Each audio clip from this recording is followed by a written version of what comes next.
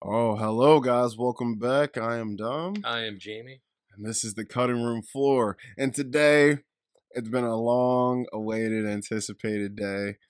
And you guys are probably like, what? We weren't anticipating anything. Well, we That's right, were. we were. Okay. Because we did this episode 2 times for you guys.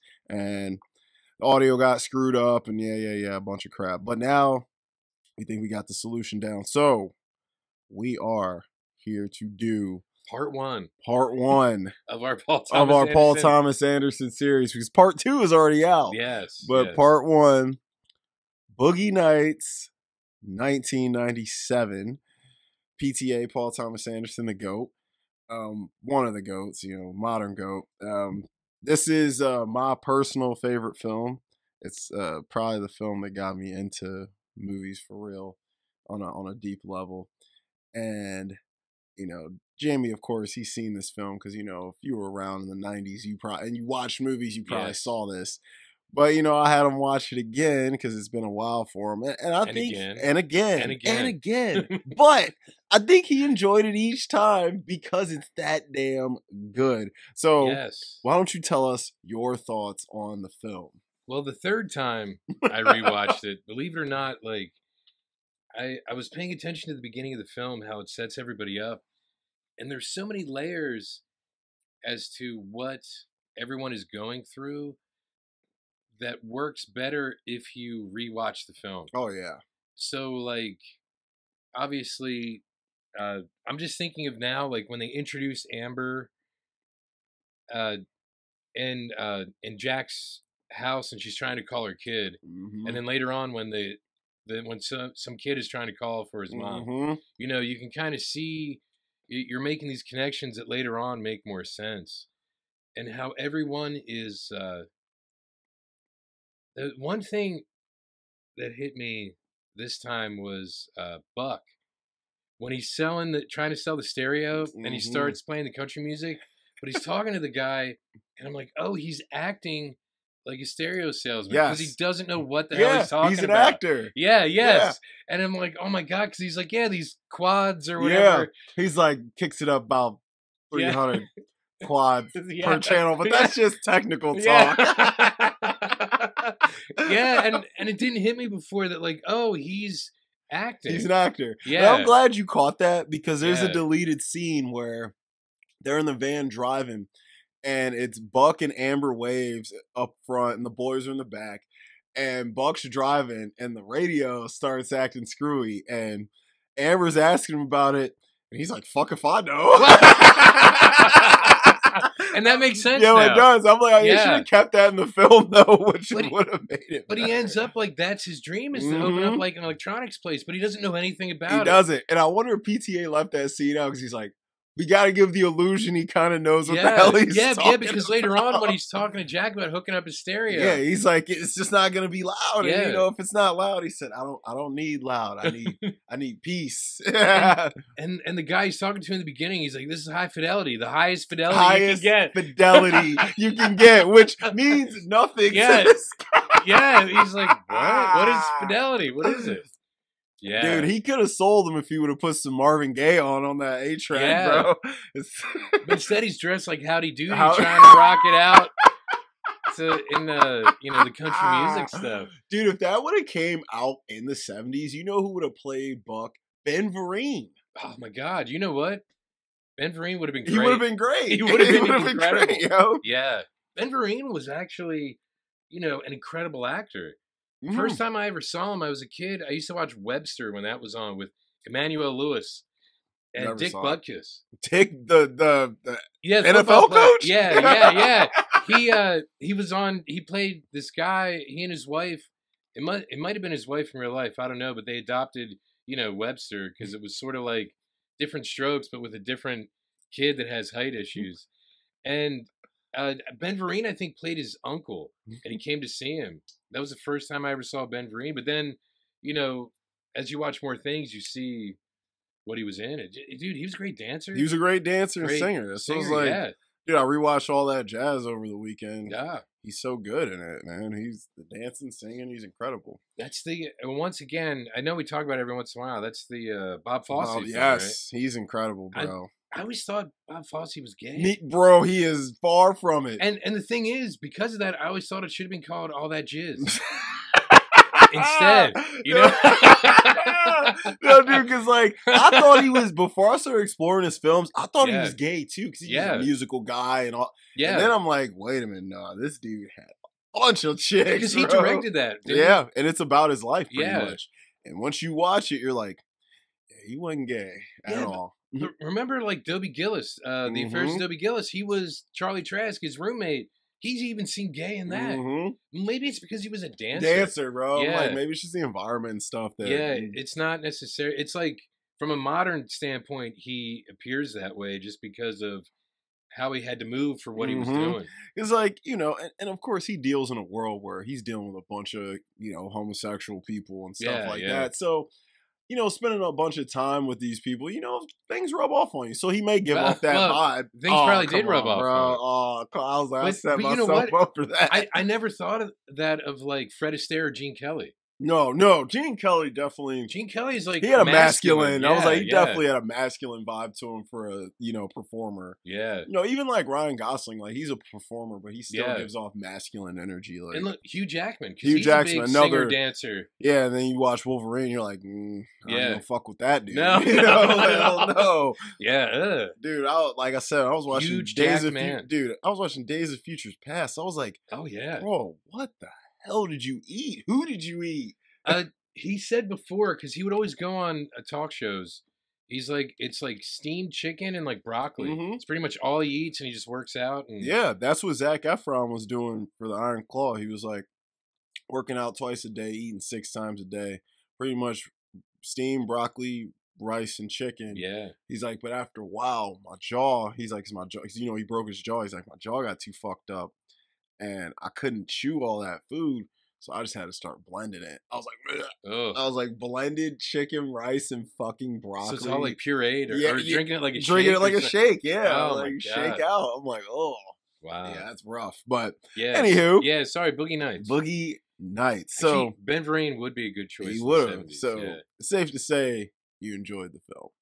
I did, and I think I enjoyed it even more. Like every time I watch it, I enjoy it more because Pick up on shit, man. yeah, and you well, like we have talked before, and we know we've talked before about it, but no one else does.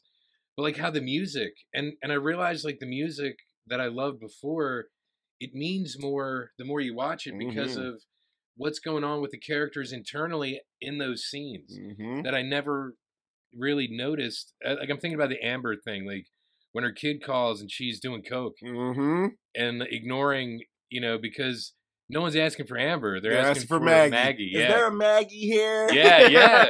Our man Luis Guzman. Luis, yeah. A Soderberghian veteran. Yeah. That's so funny. He said, some kid looking for his mom. I'm like, and it's interesting because when Jack in the beginning is talking to Eddie, because it's before he becomes Dirk. Before Dirk. He's telling him that Amber is like the mother to everybody, which we were talking about before anyway. You know, these different roles that these people have and take on, but like Jack explicitly says it. So he tells us, the audience, right away that she's doing whatever she's doing to kind of fill that hole, that loss that she has. Yep, and she was filling the hole and loss for a bunch of other people too. Yeah, she was. She was filling her holes. She was getting a lot of holes were filled in this film. PTA left no holes open. And Jack, even if they're together, when they get home, he's just like, stay sexy, and she goes to her own room. And it is weird, and I know we're going to talk about it, but it's like how Jack, even though he's in the middle of everything, he still distances himself from... Dude, he's like an outsider looking in almost. Yeah. But he's writing the script. Yeah. He's like a peeping Tom who's also the puppet master. Yes, who also is leaving notes on what to do. Yeah. Take this off slowly. Yeah.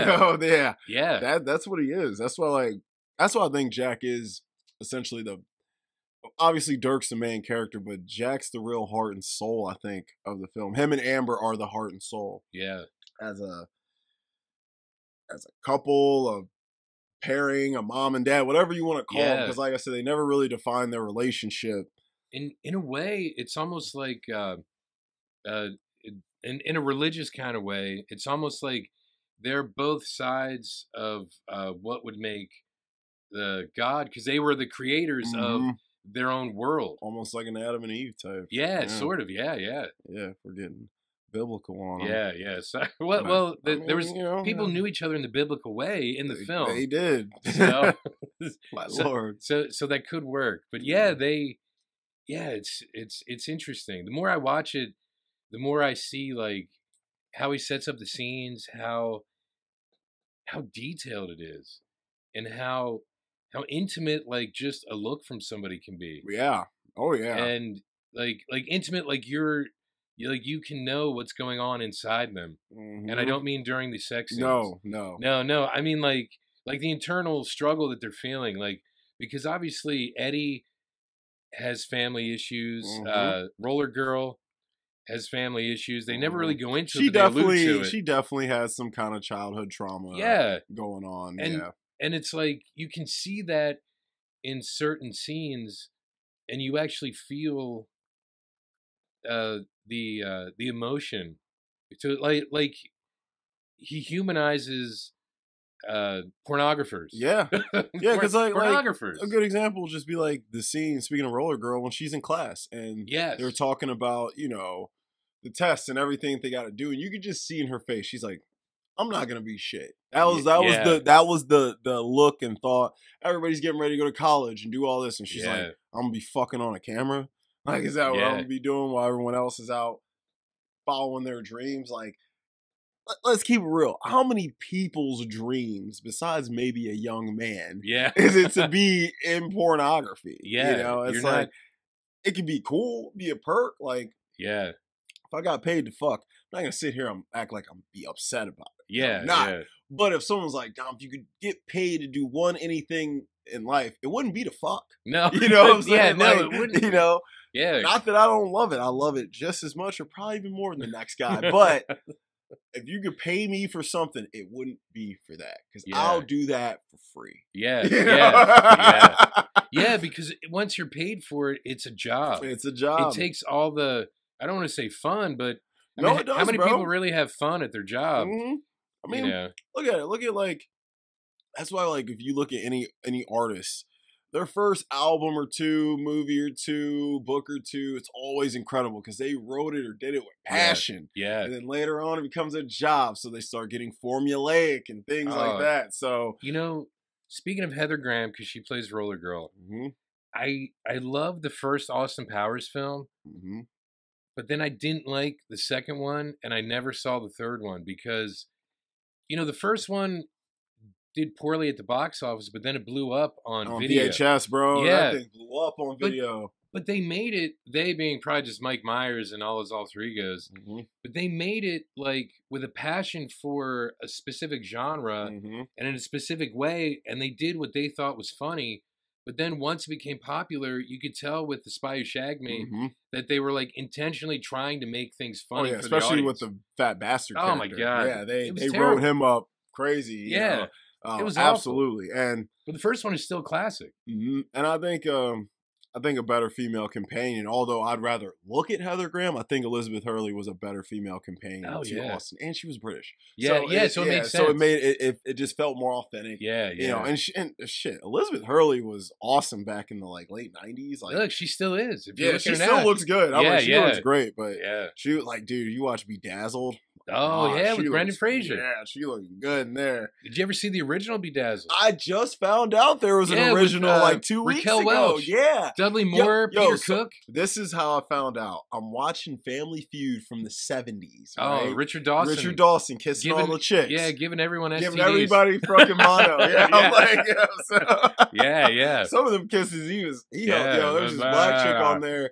He kissed her like 3 times. She was like, "Oh man, you are so pretty." I was like, "Oh, let me find out you got the sweet tooth, Richard Dawson, like the chocolate girls." Yeah. But so I'm watching it, and they were like, "Name a woman who's known to have a nice figure," and I'm like, "Shit, let me put myself in the mindset of like 1975." Yeah, Raquel Welch. She was number 2, and I didn't even think of her, and I was like, "Who the fuck is Raquel Welch?" And I was like, "Oh my god!" And I was like BC, Bedazzled, right? Yeah, and I was like, Bedazzled.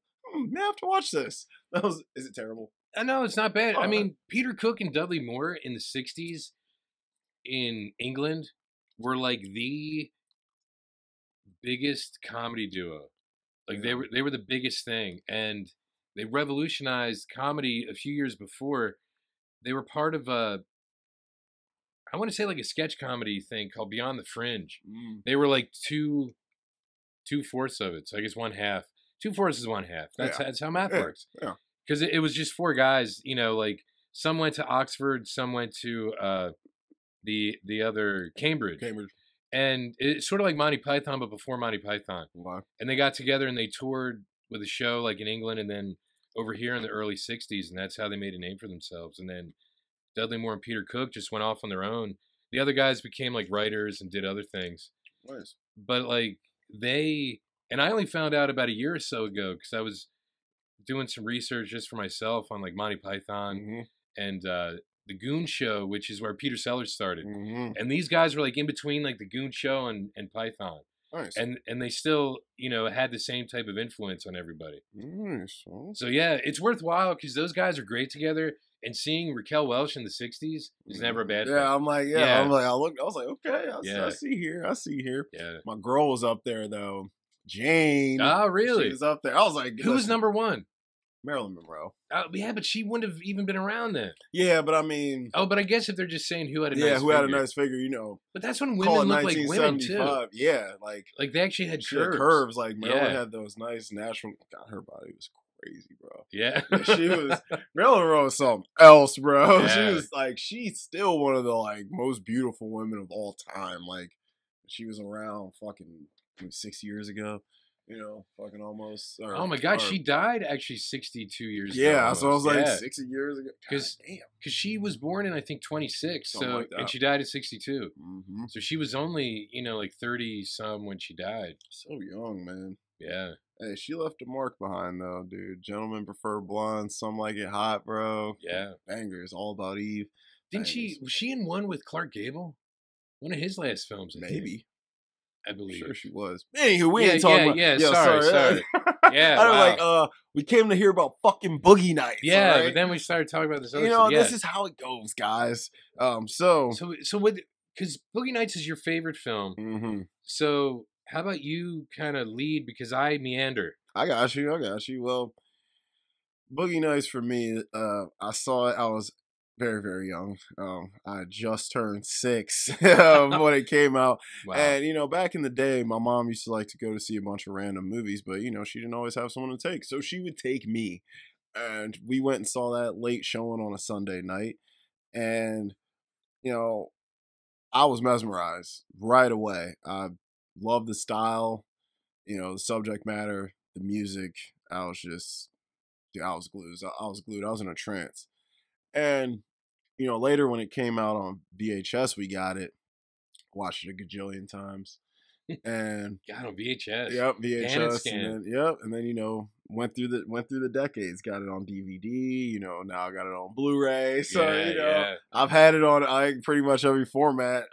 They make a 4K, I'll probably get that. Laserdisc, might as well get that. Flip it over. Shit, yeah. So it's a movie that stuck with me all throughout my life. And I don't know, like I liked it when I was a kid, and then like later in my late teens, it just kind of resurfaced back in my life, and I started really, really getting deeper into films, and it was one I would always revisit because when I was about 16, 17, I started watching like Taxi Driver and The Godfather and all those legendary classic films. But I would always come back to Boogie Nights and always refer back to it, especially like watching Goodfellas. When I was like 17, I was like, PTA was watching this when he made Boogie Nights, and seeing other films that influenced Boogie Nights, and then seeing films later that Boogie Nights influenced itself, because people have tried to replicate the kind of Goodfellas, Pulp Fiction, Boogie Nights style from the 90s countless times, and it just only 3 guys have really gotten it right, and that's PTA, Scorsese, and Tarantino. Are those the 3 best films of the 90s? Now that you mention it, I'm thinking... Yeah, they're like, top 10 for sure. Obviously, it would go like in order, like Goodfellas, Pulp Fiction, and then Boogie Nights. And then... Because what films could really beat them in the 90s? Shawshank Redemption.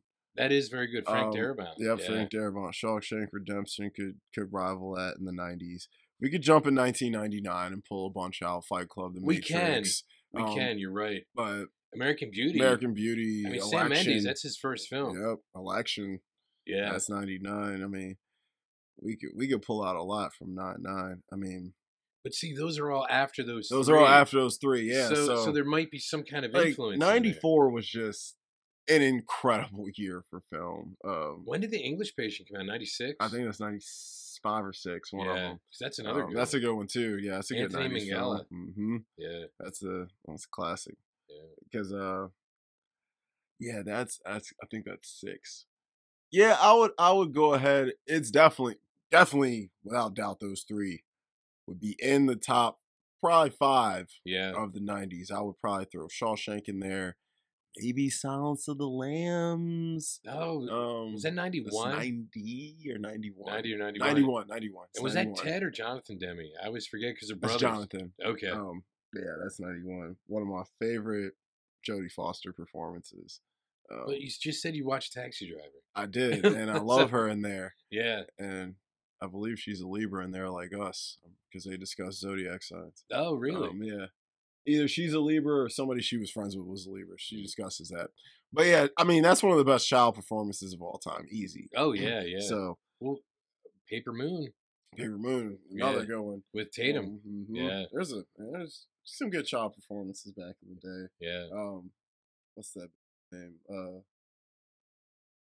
Linda Blair from Exorcist. Oh yeah, she was. I think she's 14. Yeah, something like that. So a lot of people like talk about Anna Paquin in the piano, and I'm like, she was good, but she barely fucking says anything. Yeah, I'm like, but she was good. In the piano, it's all about Harvey Keitel's junk. Yeah, right? That's really what it's about. That's what man, Harvey. Speaking of Taxi Driver, yep. Yeah. And I'm shocked he wasn't in Goodfellas. Like he just felt like he should have been in Goodfellas. Yeah. How is he not one of the goons, like one of the dudes with a funny name? Yeah, he could have easily been Freddie No Nose or something, or Jimmy Two Times. You know, I'm gonna go get the papers.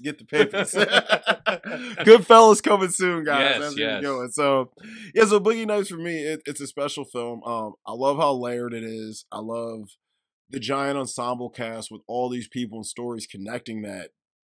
PTA did it so seamlessly. I honestly think he did it better than QT did. Although Pulp Fiction may be considered a better film, I think he did a better job of connecting the characters than PTA did. And you get more emotionally involved. You do, yeah. You care about you care about the little characters a lot. Like Buck, I give a shit about Buck. I give a shit about Little Bill. Yeah, I give a shit. Yo, Little Bill. You're like, God, she's got an ass in her cock.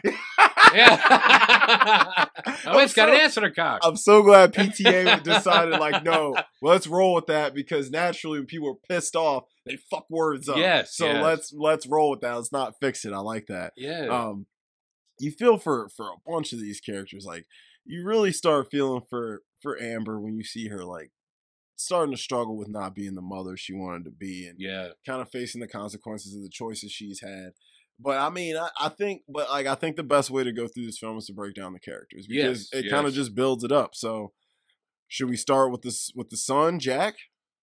We should, yes, the SUN, not SON, because he definitely is everyone's DAD. Yeah, but, yes. No, so Jack Horner, played by the late legendary Burt Reynolds, probably gave his best performance in this film. I was just gonna say the same thing. You beat me to it. Yeah, I'm like, it's gotta be. And he's kind of subdued too. Like because I was paying more attention to like how he speaks and how he moves. Space says it all, man. Everything. And he emotes well in that movie. He does, and he kind of reminds me of, believe it or not, our buddy Chandler. He does got a Chandler vibe to him. But it's like the Jack Horner Burt Reynolds. Yes. I'm like, wait a second, because I was watching, I'm like, holy crap. Just the way he carries himself, doesn't get loud, keeps it low and smooth. And he knows everything and he helps everybody. Like knowledgeable as hell. You know? And he's just kind of like, he's there to help people and to guide them in the right direction. Mm-hmm. He's a voice of reason almost. Yes, The Jack is such a lovable and likable character because he is the dad. If you didn't grow up with a father figure, This is a guy you'd be like, this is what a dad should be. Someone Yeah. who helps you, guides you, is your friend, listens to you. This Jack listened to them. Yeah. When they gave him ideas, he didn't brush them aside. Yeah. He used them. Yeah, because he loved like when Eddie told him the name. Yeah, these are great names. Or yeah, in the van with Chess Rockwell and Brock Landers. Yeah. And his reaction seems genuine. Like it almost seems like it's the first time he heard it. Yep. And that like you can't. It's almost like you can't fake that kind of reaction. You can't. It's almost like. It's almost like you would think it is the first time you heard, like they changed it on him. You know what I mean? Like they changed the script and didn't tell him. Yeah. And I gotta credit PTA for that because they famously didn't get along. Burt was ready to beat the shit out of PTA, which PTA's young ass would have got killed by that man. Well, he was young, like 25, 26. Yeah, I'm like, and to make a movie like this at 26, my lord. That's just, you knew we had someone special on our hands with that. But PTA brought more out of Burt Reynolds in a select few scenes than any director ever has. Yeah. And like we talked about before, PTA said, you're not Burt Reynolds. You're Jack Horner. You're playing a character in this film. You're not, this ain't sexy smooth. You know, this ain't the Burt show. Yeah, get that gum out of your mouth. Mm-hmm. That Burt Reynolds put this ascot on. Yeah. You know what I mean? Dude, he rocked that ascot. Rocked it. The only other guy would be Freddie from Scooby-Doo, man. Mr. Furley from the Three's Company. Don Knotts. Oh, man. Yeah. Don Knotts rocked the shit out of that thing. Yes. I love him in Three's Company. I was just watching that the other day. I love Three's Company. Yeah, they're the only other people. Johnny Ritt, man. Oh, yeah. He was funny, too. He was like the poor man's Chevy Chase. John Ritter. Yeah. You know what? Yeah. He's a poor man's Chevy Chase. Now that you mentioned like the physicality that he did, because that would have been after Chevy was on SNL doing it. You're right. It was like the poor man's Chevy Chase, I'm telling you. Like Problem Child, one of the funniest films ever. I don't care if it's panned universally. I still love it. It's funny. But yeah, Jack Horner plays this fatherly figure to everyone, but he doesn't expect anything from anyone. You know, yes, they come to work and everything, and that's what he wants them to do. But it's like, once you're in the family, you're in the family. Yeah. Because there's a point where a lot of those actors weren't acting. No, like not Buck at all. wasn't acting for a minute. No, and they're still... He's still coming over every day. You need help? No problem. Yeah, He's like, once you're in my circle, you're in my circle. You're my friend. You're my family. I'm not using you. We help each other when we need. Yeah, because I think it's because the relationships are and or were symbiotic. So like Jack, you know, he got something from them, so he's giving back. Mm-hmm. It's not just like take. Yeah, he understood that. Yeah, and so you're right, even after they stopped working and he stopped profiting from them, he would still give back to them because they gave of themselves to help him to begin with. Like, look at Eddie, bro, or Dirk. He comes back. Jack don't ask no damn questions. He opens the door and lets him right in. And they just hug it out. Hug it out. Like, and that's how men do. You know, men, we don't, you know, I'm not going to get into gender roles here, but when men get into it, at least from my experience, we're going to fist fight. And if that happens, or hug it out. Yeah, but if we fist fight after the fist fight, we're done. Our beef is over. We're square. Yeah. Either we're going to say, fuck it, I fucked up, you fucked up, hug it out, and move on. We ain't going to hold no grudges for 10, 15, 20 years. Yeah. You know, I remember back in the day when Jamie fucking took $5 from me. You know what I mean? Like, come on, man. Nobody care about that shit.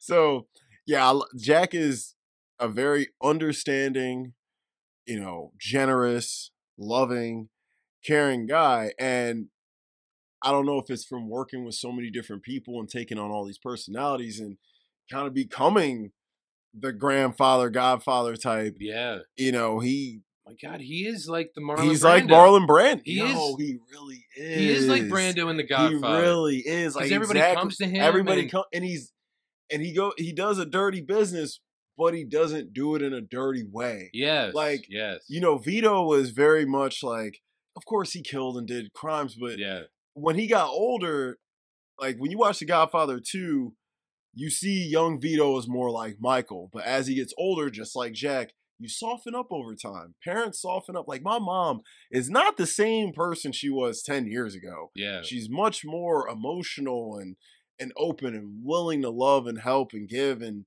you know, she'll give you the last $2 in her pocket, you know, but ask her 15 years ago, it might not have been that way. Well, also, like, parents, after a while, you kind of become peers because, like, your kids become friends, adults, and you actually share experiences. Yeah, we're going out drinking now. Yeah, you know? yeah. Like we went and did this or that. And so I didn't look at him like a kid. Yeah, so there's still that dynamic of parent and child, but at the same time, like as you grow up, you understand more what your parents went through. Absolutely. So your relationship should evolve. It should evolve, yeah. And I'm guessing like Jack over the years dealing with so many of these kids and essentially raising them a lot. Yeah. You know, he's warmed up to this and he's become extremely patient, and because he's so patient with all these fucking cokeheads everywhere. Look, he had to be what their parents weren't. Yeah. And their parents didn't give a shit. Yeah. You know, he had to give a shit, which theirs didn't. I think she OD'd. Oh, really, doctor? Yeah, oh, really, doctor? Yeah. I think you might want to get some new shit. Get some better shit. Yeah. It's the second time in 2 weeks the chickens OD'd on me. He said, I think she's sick. I'm like, motherfucker, she's foaming out the mouth. Yeah, and she sees it on his lap. What the hell? Yeah. He's like, oh, dude, she's freaking out. When the dude slaps him, he said, hey, get it together. I'll be like, right, I slap him too. I'm like, bro, what the fuck, man? And what does Jack say? Out the back door. Out the back door. Out the back door. He's calm as a cucumber. He's calm as a cucumber. No one saw it. No. Nobody saw it. It went smooth. Out the back door. And drop it's her like off at the hospital. And you know he's dealt with this. Yeah. Plenty of times. Yeah. Like he wasn't phased because this wasn't new to him. Yes. He's like, I've been down this road before, buddy. Yeah, this ain't shit new to your boy. So so Jack is one of those guys, like one of those older guys you meet. They've seen it all. They've done it all. Nothing you can tell them is going to... That's the guy you go to for advice because he's been through it. Yeah. Or he knows someone who's been through it, seen it firsthand. And Jack is just... He is the sun because everyone gravitates and orbits around him. Yeah. If he's the sun, then Amber's Earth. Yeah. You know? Or would she be the moon? Maybe the moon. Because, you know, they're both kind of in the sky and everybody looks up to them. That's the only true. reason I would say that. I was just thinking she's the Earth because she's motherly. Earth. She's motherly. So that's why I was thinking she's the Earth. Fine. Nurturing. Touche. Yeah, that was just where my head went. No, you're right. You're right. But because I mean, Jack as a character, I think he is actually one of PTA's best written characters, and PTA is phenomenal with characters. It's one of his. I think it's his best trait as a writer. Now that I've seen more of his stuff. Look at Daniel Plainview. Look at the two characters in The Master. Yeah. Like, he can write the fuck out of some characters, bro. Yeah. And Jack, even though, you know, a very early one, I think it's one of his best ones. And he felt so real. Everyone's known a guy like Jack in their life. And you can tell Jack is someone he pieced together from experiences with real people. So I love Jack as a character. I think he's one of the best. He's probably my second favorite character if we really get into it. As far as characters I like based on personality. But like in general or just in this film? In this film. Okay. I mean, his best character is fucking Daniel Plainview. Oh, yeah. Like, I don't know if you could. I mean, Daniel Day-Lewis. Daniel Day-Lewis just, I don't even know. Like, I don't know if we could even. He's got so many good ones, but none of them are touching him, bro. Just with, and I'm like, did he even have to direct Daniel Day, or did he just say do your thing? I don't know. That's a good question because how do you direct? He was already like a top, like the top guy. Yeah. How does a guy who's like 35 years old tell Daniel Day-Lewis what to do? Yeah, that's a good question. Because it seems like Daniel Day-Lewis would choose to work with you, not the other way around. Yes. Because you know PTA is like, bro, if I can get Daniel Day, I'm taking him. Yeah. And Daniel Day is like, I'll think about it. You know what I'm saying? Yeah. I'll check out some of your work. But I guess Daniel Day was a huge fan of Punch Drunk Love. That's a great film. He made Adam Sandler great. Yep. And Daniel Day and Adam Sandler are really good friends. Really? Yeah. So I guess he called up Adam to talk about PTA, and he was like, "Yeah, bro, work with him. He's fucking incredible." Like when Adam Sandler did Uncut Gems, he said Daniel Day-Lewis was the first person to call him and tell him how great the role was. Really? Right? Crazy. Wow. He was like, "Bro, you was crazy." He was like, I'm like, man, imagine your phone ringing and it's like Daniel Day-Lewis. So like, I'm like, damn. Wow. Yeah. Yeah, crazy. But yeah, Jack is an incredible character that, you know, the film needs him probably more than any other character, because without Jack, none of this goes. Yeah, that's Jack true. makes it go. He brings the money in.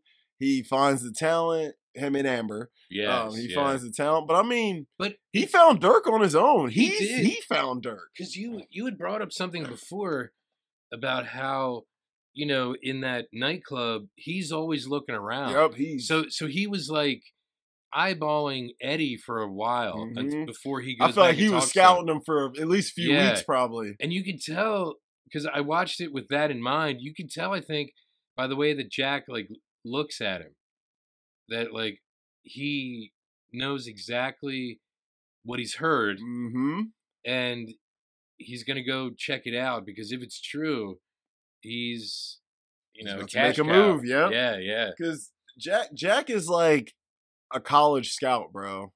Like, he knows where to look, goes to all your games, watch you perform a little bit, and see if you can make it in the league. It's sort of like in the Full Monty, when that one dude comes in there, like, he's our lunchbox. Yeah.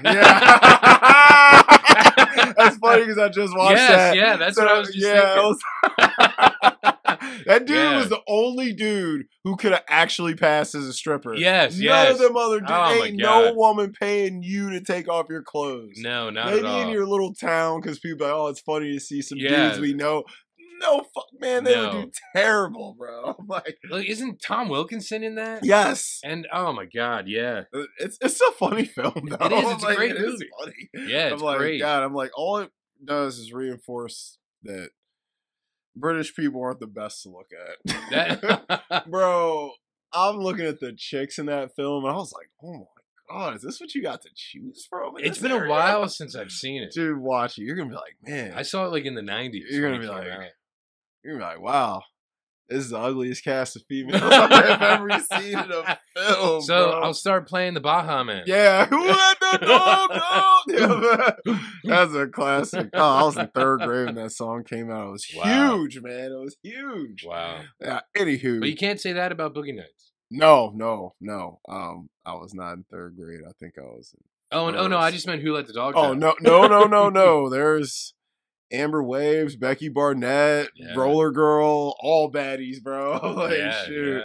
Becky Barnett, dude, I didn't realize how hot she was. Yeah. I was looking at her like, because I was looking at the characters. I was like, she still looks really good. She looks incredible. I was like, because I think she was in Harlem Nights. Yes. She was the angel, whatever, yeah. And that's, before Boogie Nights. Yeah, a good while before. Harlem Nights is what, 89, 88? I'm thinking around there. Yeah, because it's when Eddie Murphy started directing, doing his own stuff. Yeah. So it's got to be like at the earliest 87. That's my regret for Boogie Nights. Yeah. So little Becky Barnett. Yeah. I'm like, he should have left that deleted scene in with her, the one I told you about where the husband beats her up and stuff. Oh, yeah. He should have left that in. It was a good scene. It would have contextualized what happened to the Corvette, too. Yes. Yeah, because I'm like, that's what happens to the vet. Yeah. And you're like, damn, what the hell y'all do to the vet? And I'm sure he was like, damn, bro, we're already clocking in about 2.5. So he's like, what can we cut?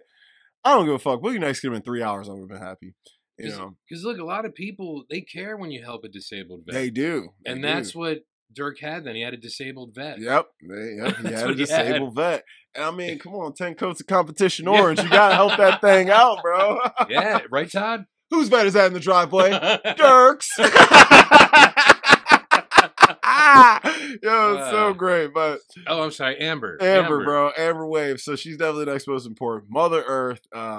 Tell us what you thought about Amber, because you already know how I feel about Julianne Moore as an actress. Yes, and Amber Wave I do. As a character. The character, it's interesting how your boy, PTA, approaches pornography and the scenes that they're acting in in a way that's like a job. Yes. Like she's trying to talk Dirk through it the first time, and it's okay, do whatever, blah blah blah. Aiming at my tits if you can. Yeah, yeah. You know what I mean? Yeah. And then when they're like cut, they just stop. They start bullshitting about whatever. Yeah. Oh, I can go again if you want me to. Jack, do you want me to use a Spanish accent? Yeah, yeah. Yeah, and it's like it's weird because she's probably the first one to show you that it is work. It's work. It's not, even though it's like the most intimate thing you can do with someone, it's not an intimate thing. It's not. They remove themselves, especially I feel like once you've been in the industry long time. Yeah. I feel like, they really approach it. Hey, nice to meet you. I'm glad to do a scene. They treat it like actors. Yeah. Like if Brad Pitt and Kate Blanchett were going to do a movie. Yeah, treat it just like that. Talk about the scene real quick. What you want to do, what I want to do. Yeah. Talk with the director. Treat it just like that. Jack, what do you want from us? Yeah. You want me to like this? Yeah, make sure you pound her hard when you're like this. And slow it up here. When you do this, but that's a job. It's direction. You know what I mean? It's like, bro, it's literally like if Quentin Tarantino's directing Leo and Brad, Yes, like, it's just a slightly more intimate scene. It's unsimulated, Yeah, And we've seen real sex in regular films. Lars von Trier does it because he's a freak, And there's a movie with Donald Sutherland and your girl Julie Christie. Oh, that apparently it's I guess an urban legend at this point, but apparently during that scene they really. Dude, Donald Sutherland got to fuck Julie Christie. That's crazy. Yeah. Look, Julie Christie in like the 60s Dude, and 70s. She was hot, bro. And Donald Sutherland was not. No, that's my man. Yeah, Hawkeye. I love Donald Sutherland. My man, Hawkeye bro, Pierce. Donald and Kiefer, bro. I love both of them. Even though Kiefer always plays the heavy, he's always good in it, But look, Donald, he was even the pot-smoking professor in Animal House. Animal House, yep. Yeah. And dude, Buffy the Vampire Slayer? Oh my God, that's right. Dude, like so random. Yeah, like, you're right. But his best role is probably MASH. Yeah. Or what's that horror movie he did in the 70s? Invasion of the Body Snatchers. And he's in a lot of good films. But his hair was terrible in the late 70s. Yeah, I mean, honestly, his like hair looks better up. now. I'm like, how does your hair look better now? You're like 82. He looked great as Hawkeye, but he was always wearing the other hat. Little hat. Yeah. So I mean, he was funny as shit, MASH. Like, I like the direction his career took because based on MASH, if that's the first thing you saw him in, you probably thought he would have took a comedy route. Like, because he was in I think The Dirty Dozen first before that, and something else. I think they were like World War II films. And then MASH was his first real starring role. Yeah. Because he was just a co-star before that. He was funny as shit. That was funny as shit. Yeah. When they dropped the little tent. Yeah. Yeah, for Hot Lips. Yeah. I'm resigning my commission. Well, God damn it, Hot Lips, resign your goddamn commission. I might throw that on tonight while I'm working. Oh, my God. Because I got that on Blu-ray. I had to get it. I like when the dog comes up and Hawkeye's like, "Hey, pup, pup." Oh, God, like the dog's bro. named Pup, Pup. Pup, Pup. I know. But it shows you like the lack of creativity. But it's like we don't even have time to name this dog. Yeah, dude. Well, you see what they're doing, bro. Like, God damn, those procedures. I was like, bro, I'm so glad I wasn't in the military back in the day. Like, I'm watching Born on the 4th of July yesterday with Tom Cruise. Oh yeah. Bro, any dude that wanted to go to Vietnam willingly, you're a fucking freak. Yeah. Because, bro, Vietnam looks like the absolute worst time ever. Not everyone had bone spurs. No. I wish I would. Man. So Donald got lucky with that. I'll be like, I don't think he got lucky. I don't think he has bone spurs. I would have told him I was gay. Yeah. I'd be like, hey, I'm here to sign up. At that point, they might have been like, well, don't ask, don't tell. Yeah, for real. I'd be like, well, I told. You're in too good a shape for us to say I told. I'm like, everybody knows. Yeah, it's Vietnam because I know some vets and they have some horrific stories. Dude, man. I've heard some. Man, I watched a documentary on it. And I was like, bro, the fact that this dude can like continue with his life after some of the shit he's done and seen is crazy. I'm like, my Lord. And it's weird. That's a discussion for another time. I'm sorry. But anyways, Amber, like we were saying, Amber does She approaches. She's very everyone's very professional in this movie. Yes, that's it. On set and going about work and getting shit done. They're all professional. They all work. Offset, they might get a little wild with the drugs and stuff, but everyone was really professional. Everyone was family and friends. There was no beef between any two characters. Like, no two characters were like, oh, I hate you. Even like, if they did have a problem, it was something they worked out quickly. And when they did, if like characters did, it was usually some outside force. It wasn't them. Yeah, it like wasn't drugs or something. Drugs or whatever. Yeah. It wasn't actually like their interpersonal relationship. It was something that changed them to make them act a certain way, and that's where the tension came from. Yeah, because Amber Waves is, like we said, she's a mother figure, and essentially she's filling a void with all these children in her life. Yes, with Dirk and Roller Girl and all the other I'm little sure kids. Like Reed and Buck. Yeah, Reed too. Yeah, Reed and Buck. Yeah, all of them. Yeah, and that woman that does the paintings. Oh, Buck's wife. I don't know why I always forget her name. I do too. And she's super cute in that movie, but she does not look good in fucking Magnolia, bro. He really toned her down in that one. Yeah, the artist. Yeah, call her the artist. The artist with the great paintings that all look the same. Yes. Yes. Yeah, everyone's a child to her. Amber Waves. Everyone is. Yeah. And Amber, although she might be the most flawed character in the story, drug addict, alcoholic, sex addict, deadbeat mom. Yeah. But she doesn't want to be that way. No, and she doesn't know how to turn her life around. She doesn't know how. And you can see that in her face in certain scenes. Like, she doesn't know how to get out of this because this is her lifestyle. It's her life, and this is all she's known. Yeah. And you got to think about the time period we're portraying, too. It's the 70s. We didn't have the help and resources and knowledge about the drugs and things like that we have now. Cocaine was still pretty new in the 70s. Like, it was very fashionable, common thing. Yeah. So it's like, bro, you had doctors and lawyers doing coke. Like, it was recreational. It's not wasn't looked at like we're looking at it now. Yeah. We look at like, oh, you're a cokehead now. It's like, oh, you're a fucking drug addict. But back then it was a very because I think some used it in during surgeries. I'm sure they for like did. an anesthetic. I believe.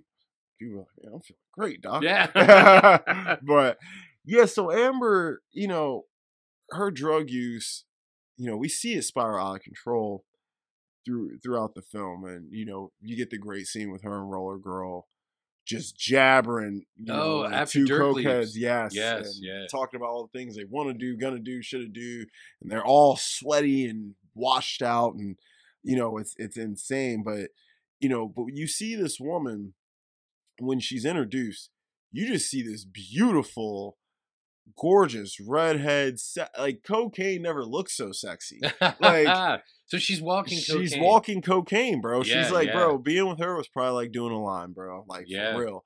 Like, dude, if I'm Dirk, if you're like, yo, I'm sorry, like, as fine as Heather Graham is, if I had to pick one, if I'm fucking Amber or Roller Girl, if I only got one pick one night, I'm taking Amber Waves. Yeah. That's just me. I'm sure other people would disagree with me. But Julianne Moore was special back then. She was in some really good roles around that time. And after Boogie Nights, that's when she really kind of took off. Yeah. So I think she kind of she got an Oscar nomination, her and Burt Reynolds. And I think she kind of owes PTA a big portion of her career. And, he used her a few times. Yeah. So they stayed in touch. But Amber's character is so beautifully written because as you want to hate her, but you can't. Yeah. You can't hate her. You feel bad for her. You empathize with her, even when you shouldn't. Yeah. And you just love her. Because it's like if your own mother was doing something fucked up. Because all these characters are flawed, and you can relate to their flaws. Mm-hmm. Only one who really doesn't have, like, crazy apparent flaws is Jack. Jack is pretty normal. I mean, you could say he has dependency issues, maybe. Yeah, because he needs those people around. That might be like his biggest flaw as a person. But if that's your biggest flaw as a person, you're doing okay. Yeah, because you're right. He doesn't drink. You don't drink. You don't do coke. Drugs, I mean, he's all about the paper and the business. Yeah. He don't do nothing illegal. Well, kind of, but he just kind of makes sure, I guess, that everyone doesn't. I want to say go off the deep end. Yeah. That seems to be like what he does. That's what he does. He's Yeah. got to keep, because he doing a good job, but he kept Amber in check all this time. He kept Roller Girl in check all these guys under his umbrella were pretty good. Dirk being introduced in their life, not that he himself fucked people's lives up, but he kind of stirred the pot a little bit. Yeah, yeah. His presence alone, and them not having someone like him around. He's this young, beautiful, Yeah. just new thing, and he just makes everyone act a little different. Look how Amber reacted to him. She was looking at him like how I look at, a Jessica Chastain or her, yes. Yeah, yeah. And dude, she's doing that coke and she's looking at him like, bro, she was like a dog with a T-bone in front of him, Well, think about it though. Like what she's used to is like that guy that's freaking out about the girl ODing. Yeah. That's what she's used to. And then she sees this kid who's just like, he's showing his dong to the colonel. Yeah, right in front of everybody. Like, well, thank you. Yeah, thank you. Appreciate that. Yeah. Jack says you got a big cock. Yep. Nice cock. May I see it right now? Yes, please. So casual. Yeah, so casual. Like it was nothing. But that's the business. That's the business. It's not like, it's weird because it's not sexual, and even the film isn't like a sexual movie. No, it's really not. That's and what you would think a film with so much sex and sexuality to it would turn you on. Yeah. I get far more turned on watching Cronenberg films. Yeah. It's almost like Orgasmo. Did you ever see Orgasmo? Yes. Yeah. I love that movie. Gun that makes people come. That shit's funny and as hell. Stunt cock, and it's a black dude. Fucking Trey Parker and Matt Stone were fucking incredible, man. They're great. But yeah, it's really a film that isn't. It's just like I was talking about Belladonna of Sadness. Like it's sexual, but it's not. It doesn't turn me on. There's it's other not like films. Pornographic. Yes, there's other things I've watched that would get a rise out of me before that would. Yeah, yeah. And you would think, and a lot of people used to think when I was younger, oh, you like this movie because you get to see all this nudity. I'm like, oh, there's really not that much in it. Yeah, it's not about nudity. Yeah, it's really not about nudity or sex. Like sex, that's just their occupation. It's really about the struggles in finding yourself and becoming the best version of yourself that you can, despite the things that have happened. Yeah, it's picking yourself up out of those situations, or or how you got there, and how you. They're showing you, like, bro, even when you're at rock bottom, you can still go back up. Yeah, Look at Dirk, lost it all. He had it all and lost it all. He did, yeah, and got right back to it. You know what I mean? Yeah. Shit. Well, he said in the beginning to his girlfriend that his mom hated. I'm going to be a star. Yep. Big, bright, shining star. Big, bright, shining, beautiful star. Yeah. And he gives the same speech at the end. Yeah. So I'm going to ask you one more time. Where the fuck is Ringo? He said, that shit, he's dressed like Miami Vice. Fucking great, bro. I'm sure Mark Wahlberg had a blast doing that fucking movie. He had to have, because you have to be a good actor to act that badly. Yes. He was incredible in that role. And I know he wanted Leo, and he says the only regret of his career is not doing Boogie Nights. God, he would have been great. He would have been really good. Yeah. But I don't know if he would have brought that naivety that Mark Wahlberg brought to it. Yeah. Leo's at least that version of Leonardo, older Leo would play it a lot better, because now Leo's at a point where he can be the butt of the joke and play it up really well, like in Once Upon a Time in Hollywood or even Killers of the Flower Moon. Whereas Leo back then was a very assured actor. Where I think Mark Wahlberg, as an actor, was still trying to find himself. So I think it was a great role for him to play at that time. Because Wahlberg had probably only done Fear.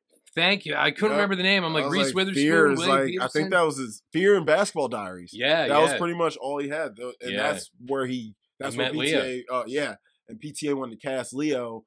He was because of Basketball Diaries. Yes, he was like, if I can't get him, give me Mark. Yeah. So Mark was like. And Leo was like, yo, I'm doing this fucking dumbass James Cameron movie that's going to make like $2.5 billion. Can't, bro. I'm sorry, man. Leo was so mad about that. He was like, really? Yes. He was like, God, I wish I would have done Boogie Nights. Too bad he couldn't have done them both, though. I mean, ain't no way you working on another movie while you're doing a James Cameron movie. It's just not happening. Yeah, because look, Sam Worthington, is that his name? Mm-hmm. Like, He's been MIA, probably just filming. Literally, all the he's Avatar. like, bro, I have to be available when fucking James calls me. You know what I mean? Yeah. Yeah, literally, like, because he got in like Clash of the Titans and Wrath of the Yes. Titans, and he did that movie, The Debt. That was pretty good, actually. He did a couple little films. Man on a Ledge, I think, was one of them. Was he in that? Yeah, I think that was him. Okay, I thought that was Joseph Gordon-Levitt. No, that was a different one. That was about a guy walking across. Yes, walking across. Yeah, okay, yeah, Man on a Yeah. Ledge. So he got his little, but he's just waiting for Cameron to call.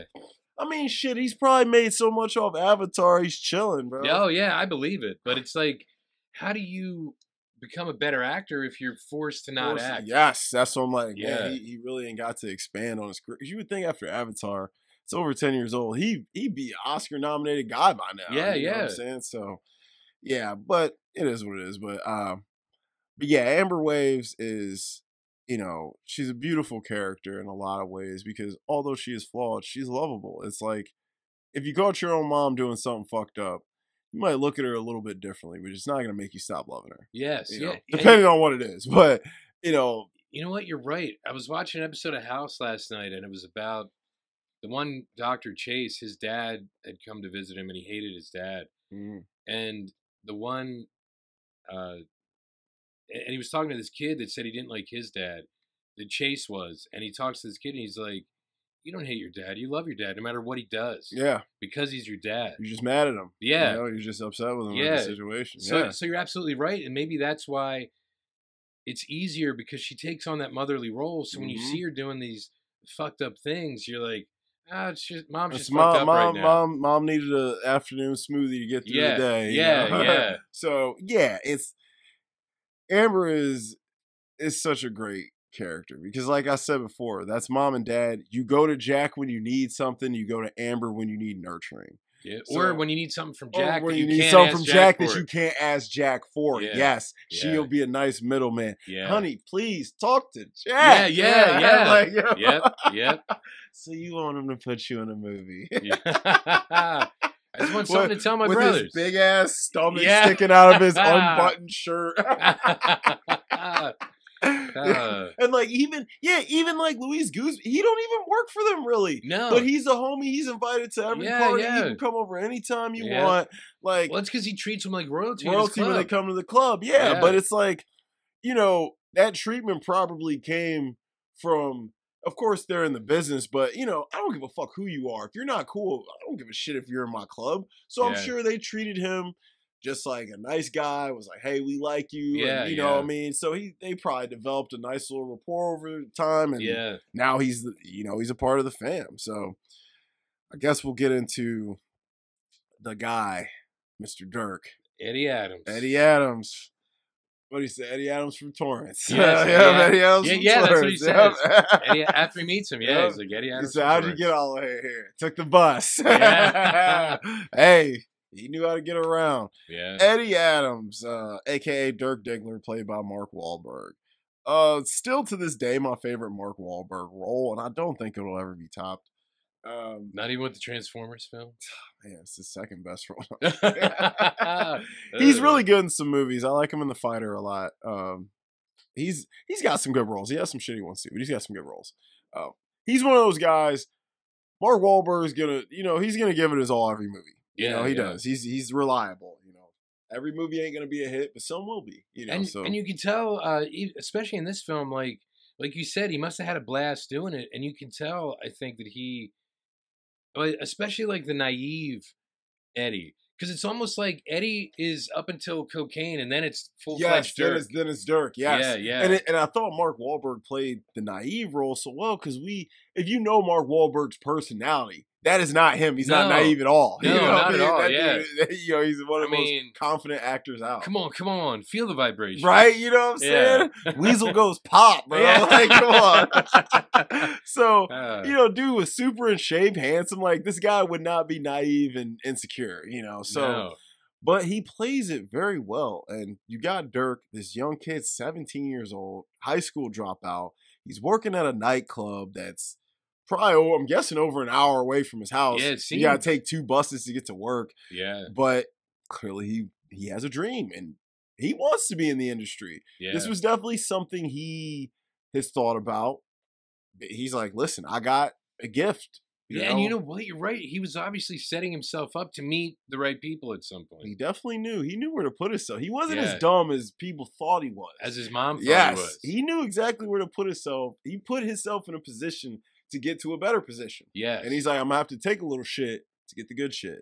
Yeah. You know, I might have to take 2 buses to work, clean dishes, but I can make a little side money. Yeah. Eventually, my time is going to come. And it did. Yeah. So he was a lot smarter than I think people gave him credit for, you know. And yes, he wasn't the brightest bulb in the tanning bed, but he definitely had good instincts. It's a good analogy. Yeah, I mean, he wasn't. Yeah, you know? Yeah. So he had good instincts, and he was a nice person. He was a genuine, sweet person. Cocaine ruined him, but he was a genuine, sweet person. He was nice to everybody. You're right, and he changed everyone's perception. Yes, I think, for the better, for the most part. Yeah. Because everybody missed him when he was gone. Yeah, he made Roller Girl want to be a better person. Yeah. You know, he made him leaving opened her eyes to like, God, I miss Dirk, and like, I could be doing more. I could be doing more. Him leaving, Julianne Moore's like, dude, I want my son back. Yeah. I want to be a mom. I want to be better. Yeah. You know, him leaving Jack realized like, you know, I thought I could do everything on my own. I thought I can control everything. But sometimes when you got a guy who's the guy, he's the guy. Because John Doe was terrible. He's terrible. Shut up, bitch. Yeah. You know, I'm like, God, this guy is terrible. And like, you get the Jack so fed up. He's like, and she's like, is he going to fuck me in the ass? Would you like him to? It'd be nice. Fuck her in the ass. Like, yeah. And it's weird because I didn't realize it until watching it. Like, Dirk was actually like sensitive to the women that he worked with. Yes. Remember, he's like, I don't like the way he's talking to her. It's not cool. It's not sexy. Yeah. You know? Yeah. He's like, I just don't understand why he talked to her like that. You know what I mean? I'm like, and I like how he had real ideas. Dirk, he may not be the smartest, but he analyzed these films kind of like we do. He was like, this is more than just getting yourself off in 10 minutes. This is a film.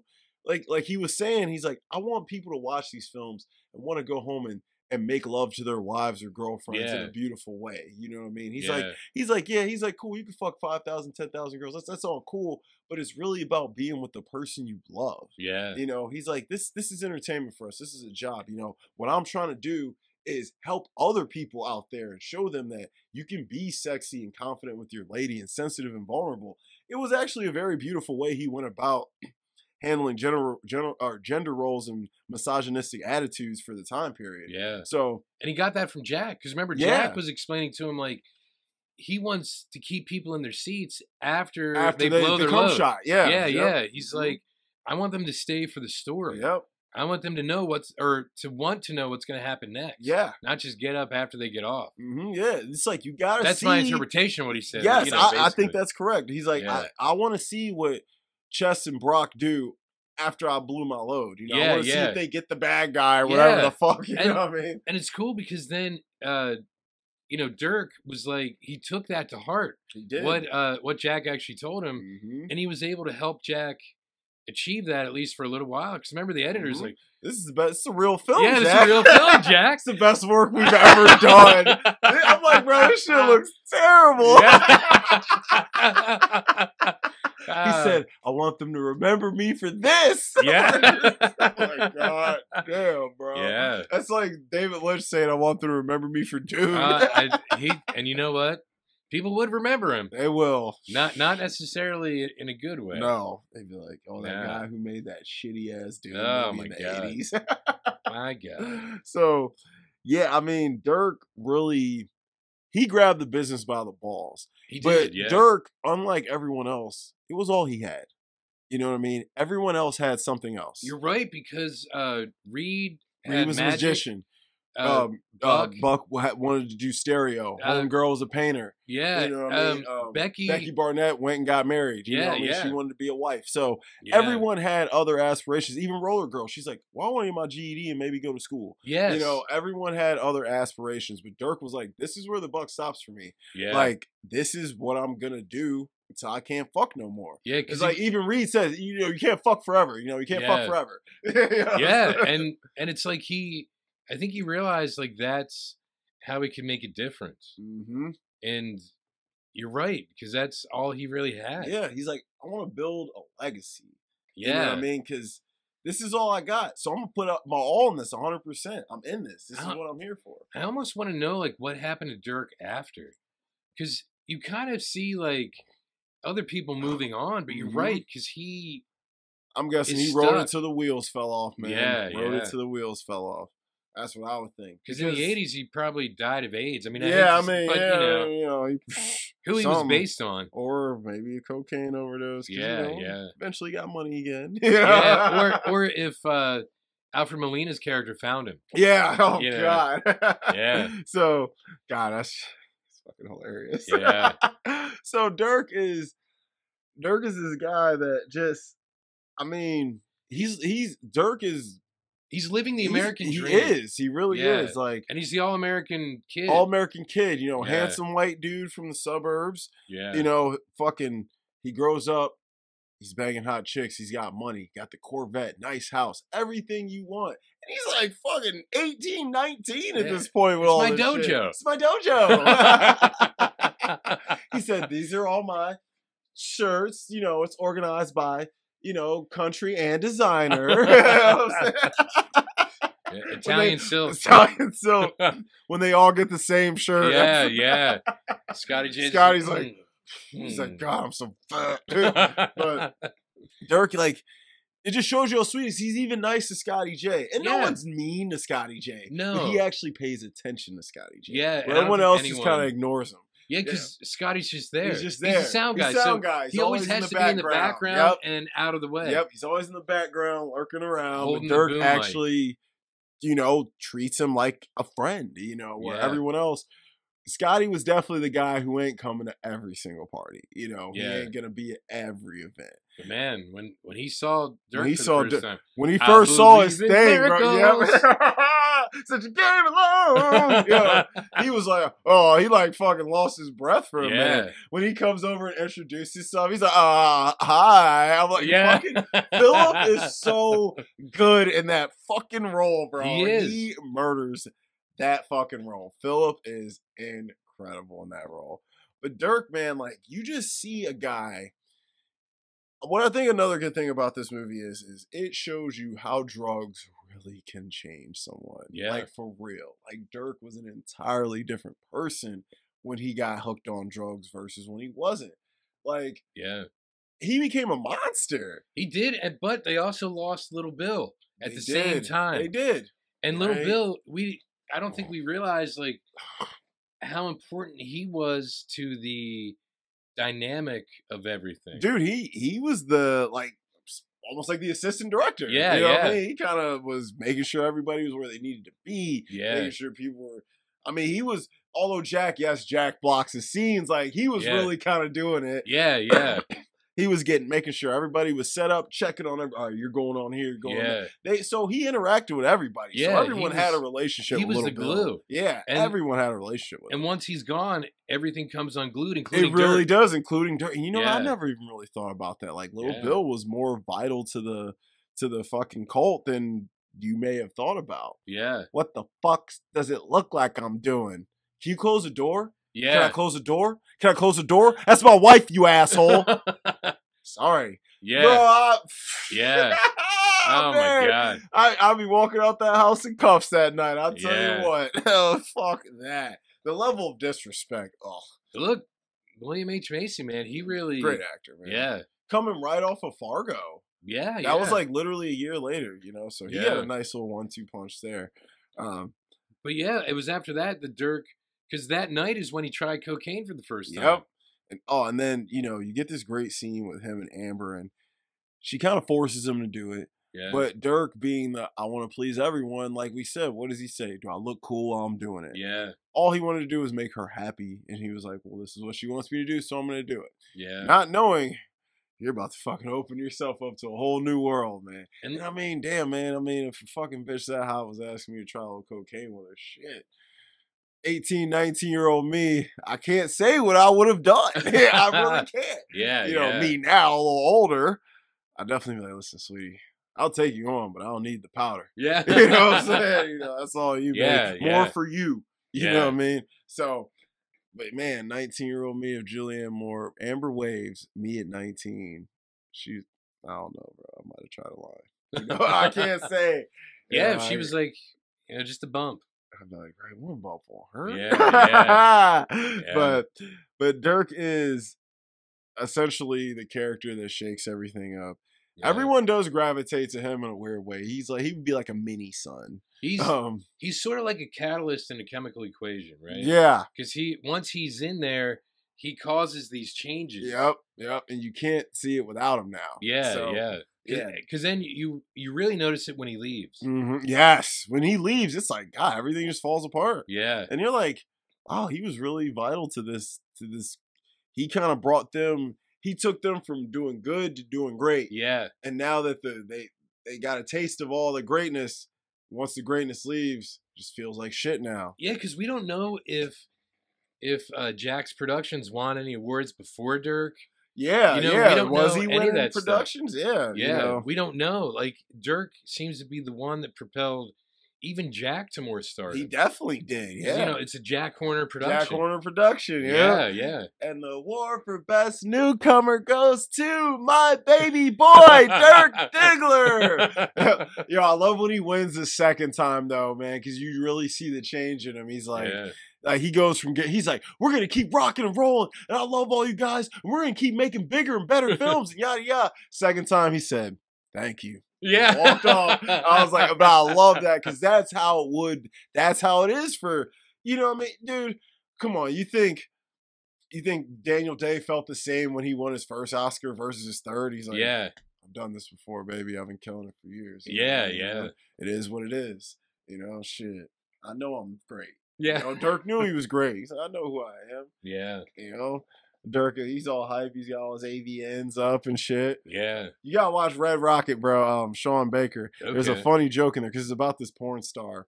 And he's talking to this little lesbian girl. And she's like, so I heard you do porn or something. And he's like, yeah, that's right, girl. 5 AVNs. She's like, that's STD? Adult video news. Yeah, like come on. Yeah. It's fucking hilarious. Wow. Dude, that movie's hilarious. You're going to love that when you watch that. But that shit's funny. But so, yeah, Dirk is the main character, but like anyone could be a main character at a given point in the film. So yeah, that's true because the focus shifts a little bit. Yeah. Roller Girl or Reed?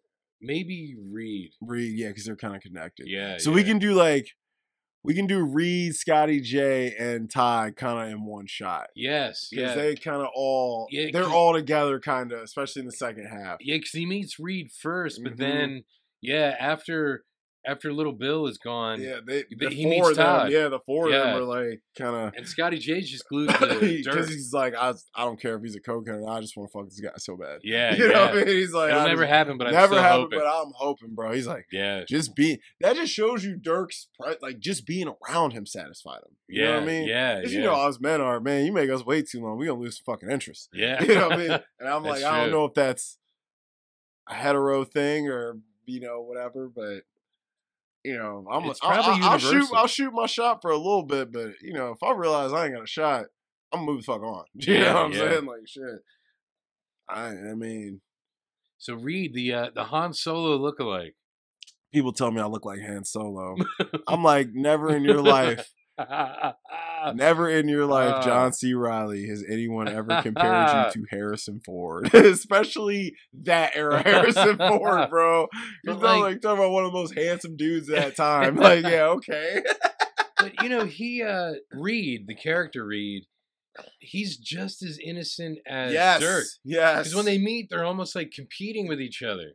But like in the Special Olympics. Yeah. You know what I'm saying?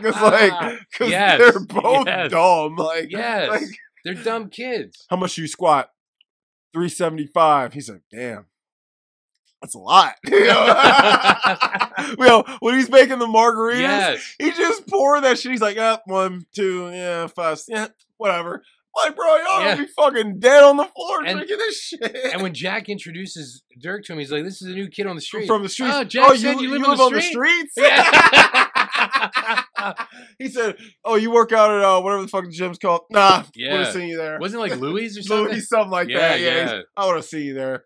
Yeah. It's like, what? Yo, that shit is so funny, bro. And there's no way he works out the way that Dirk Yeah, does. hell no. Dirk actually worked out. He was in shape. Yeah. But Reed looked like a dad. He had a dad bod, yeah. bro. Like, I mean, he wasn't fat or anything like that. No, he was a normal built guy. He was in better shape than I've ever seen him. Yeah, I'm like, he was a regular built dude. Yeah. I'm like, you definitely don't work out every day. I'm like, he's one of those guys who goes to the gym, does one set, and then just talks to people for 2 hours. Yeah. Every gym has that guy. He breaks a sweat jogging his memory. Yes, right? So Reed, though, like you said, he's just as innocent as Dirk. Like, he's like the lovable idiot. Yes. He's hilarious. You know, he's goofy, but he's the guy you always love to have around because you know he's always going to be in good spirits. He's a rider. He's going to support the shit out of you, bro. Yeah. Like, when they're making that music, bro, Reed's telling Dirk that this shit is fire when it was ice. Yeah. You got the touch. Oh my God. You got the power. And then, like, when you look in the engineering booth, when Dirk's spitting the vocals, Reed's in there, like, doing the Running Man or some shit. Yeah, he is so pumped for it. You're a winner. Like, so... And dude, he's playing the guitar and singing along with them when they're practicing the other song. And he sounds even worse singing that. Yeah. It's like, oh my God. Have you heard the tapes? Have you even heard them? He's like, we're guaranteed a record deal. Our shit is that good. He said, listen, he's like, what you have here is a YP. You know, that's not an MP. That's a your problem. He said, look, now you're talking all this YP, MP industry jargon. I'm like, yo, Reed gets funny as it goes on, He does. Bro. Like, once Reed becomes a cokehead, he actually becomes a better character in a weird way. He actually kind of does, because he gets super funny, but he gets smarter in a weird way, too. Yeah. Oh, no. Because he focuses more on his magic then, too, doesn't he? Yeah, he gets nice. He starts getting good, bro. Remember he pulls the topless chick out? Throw a little bit of that flavor in with the, you know, his old life mixed with his new one. But you know, so you got Reed, and Reed, you know, he's a performer too, and him and Dirk are like tag team best friends off the bat. They're literally Murtaugh and Riggs, like literally making a Lethal Weapon style porno. Yeah, like, they are. Like those two are attached to the hip, and even after shit falls apart, they're still attached to the hip, which shows you they were genuine friends. Yeah. Like, if you ask either one of them, who's your best friend? Dirk, Reed. You know what I mean? Easily. Like, so... And then we got Scotty J, who we talked a little bit about, played by the late, great Philip Seymour Hoffman, one of the best actors of all time. He gives probably one of the best homosexual performances you're ever going to see, especially for the time period it's supposed to be in, because, you know, in the 70s, it wasn't that cool to be gay. And, you know, they had a lot of issues. And you could tell he was gay. By the way, he dressed, talked, everything. Yeah. But you can tell he tried to suppress it as much as he could. Yeah, he was really repressed. Yes. As much as he could, he tried to keep it in. And he showed you in that character, like, when your desire is high enough for something, you will possibly do things out of your character to obtain that. And he did that with Dirk. You know, he wanted Dirk so badly. What he did at New Year's party, even though he was drunk, he's never done that to a guy. Just grabbed him and kissed him. Never, you know. He showed a vulnerability to the character that actually makes you, like every other character in the film, you empathize with him. It makes him extremely human. Yeah, because you understand like what he's going through and how he feels, because everyone has had probably that moment where you really liked someone and you told him and you were shot down. You were shot down. Everyone's had a rejection. I don't care. The hottest woman on earth has been rejected before. You know what I mean? Trust me. Somebody on this planet at one point or another said, Beyonce, I'm not into you. You know what I'm saying? Somebody said that. I can't imagine it. I'm like, probably not a lot. Yeah. Maybe one or two, but she's had probably one or two, you know, in her day. They were probably gay. They might have been gay. And even then, they would have been into her, just not in the same way. Yeah, they'd be like, can we dance together? Yeah, sing songs. Do fashion tips. Fashion tips, right? Yeah. Man, it's you know, I'm sure someone turned down Jane Fonda at maybe. I don't know. You know, psychopath. Well, honestly, because of the whole Hanoi Jane thing. Oh yeah. Actually, she probably getting some death threats. Yeah. So, but that has nothing to do with how hot she looks. She is. Or, you know what I mean? Yeah. That has nothing to do with that. It's like people's ire for like political statements and stuff. That like. It really has nothing to do with, the aesthetics of Jane. I'm sure a lot of them vets were like, fuck Jane Fonda, but I'd still fuck Jane Fonda. You know what I'm saying? Yeah, I know what you mean. Yeah, so yeah. I hate her, right. But I would make love to her. You know what I mean? And look, even in just a quick aside, Coming Home, man, she looked great in that movie. So she was in her like early 40s. Yeah, I think she was probably 42 or 3 in that movie. Yeah, but she looked like she was in her 20s. Especially when she got the haircut later on. Oh, yeah, she was, and she. Basically, when her style changes, she starts to kind of sway more towards the hippie kind of look, like, because when it starts out before Bruce Dern leaves, she's very button up, like military wife, and then she definitely starts. Oh man, such a that's an underrated. Look, Hal Ashby might be an underrated. He's director. An underrated director for sure. Yeah. You got possibly Jon Voight's best performance. What he got him to do? Because I can't stand Jon Voight. I hate Jon Voight, but I love him in that film. Yo, yeah. I was like, I ain't never loved Jon Voight so much. I was like, and the soundtrack though, too. Yo, soundtrack is incredible, and I love how they let the songs play. Like when they play Judy or Hey Jude. Hey Jude, yeah. Yo, they let it's like what, a 7-minute song? Yeah, the they whole let thing. Like about 6.5 of it play. And I'm like, I kind of wish they wouldn't do that because I'm sitting here singing. Yeah. And I'm not listening to what's happening. I'm sitting here. Yeah. Nah, nah, nah, nah. I'm like, God, I love it. So I'm like, wait, I have no clue what happened in the scene. Yeah. You know what I'm saying? I'm like, I got all stuck. They played a couple good songs in there. A lot. They had some good Stone songs in there. Yeah. So I was like, God. Yeah, I was like, they had 2 or 3 good I was songs. like, man. Now I'm like, yo, the soundtrack, this shit is slapping. Every time. And they play a fat chunk of the song. Yeah. I'm like, I just missed another scene. I'm fucking what is sitting going on singing, here? Yo. I'm like, come on. So yeah, anyway, that was a quick aside. But yeah. Reed is the rider, the best friend you want. You know, everyone in life should have at least one friend like Reed. And Scotty was the same way. He was a rider. Yeah. He loved Dirk, whether he was a skinny cokehead who couldn't get his dick up. You know what, you're right. He was a man. Because Dirk did lose some muscle mass.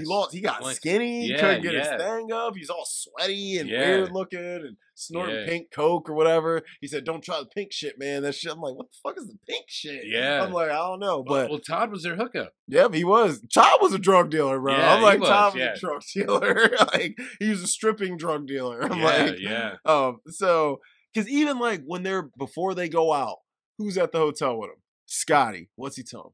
You guys, please be careful. He gives a fuck. Even though they're treating him like shit. Scotty, go over there. Mind your business, please. Yeah. Still, I just want y'all to be safe, bro. You know what I mean? That's all he wanted. And I'm like, Scotty, like I said, the scene, like the New Year's scene was what really opened the character up. And I was like, this guy's a motherfucking actor, bro. This dude is good. Yeah. His look, everything just worked. Yeah. And then, he just kept stacking up fire rolls after fire rolls. Cause like right after that, he did like Talented Mr. Ripley.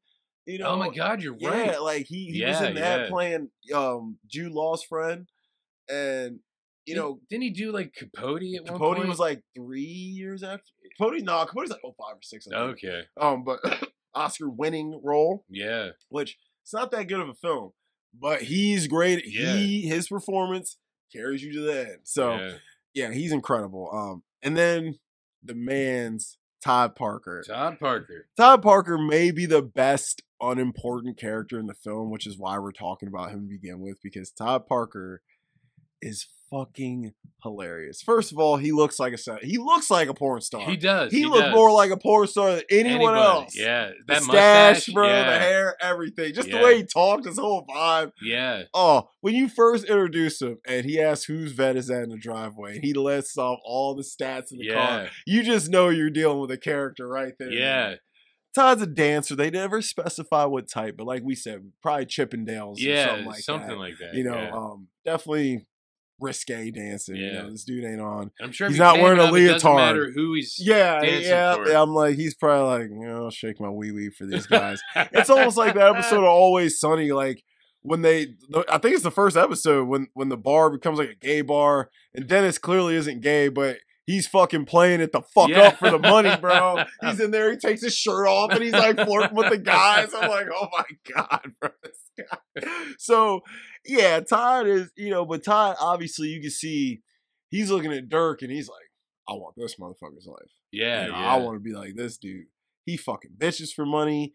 Brand new orange Corvette in the driveway. This dude had fucked every girl here, and they all loved it. You know what I'm saying? Yeah, yeah. And like, goddamn. And I'm fucking busting my ass at Chippendales, getting dollars thrown at me. This motherfucker's getting fat checks. Yeah, yeah. So Todd obviously was drawn into Dirk right away, too. Obviously, he was already friends with Reed.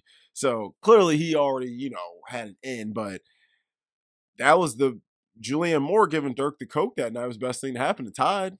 Because actually, now, that's true, yeah, because right. now Dirk has this addiction you can help supply him with. Yes. Now you're close with him. So you end up controlling the person who you are idolizing. Well, idolizing, yes. Yeah, that's like what it became. So, yeah. And of course, like we'll talk about when we get to rewatchable scenes, but Todd is an incredible character. He's funny as hell, even though he's not in the movie a lot, just what he brings to the table for maybe the 25, 30 minutes of screen time he has. Yeah. He's one of the most memorable. Yeah, because he's the reason for Dirk's downfall, but also the reason for his picking himself back up. Yeah, it's like his shitty actions opened his head back up, which we'll talk about. So I say we knock out two more characters. We're starting to run a little long. Yeah, Buck and Roller. We got to talk about yeah. We can't not talk about Roller Girl, bro. Yeah. So Buck, we'll knock Buck out quick. Yeah, we actually talked about him a lot. Yeah, so Buck, lovable black guy, tremendously played by Don Cheadle in an early role. And God, a lot of these guys really took off after this movie. Film, yeah.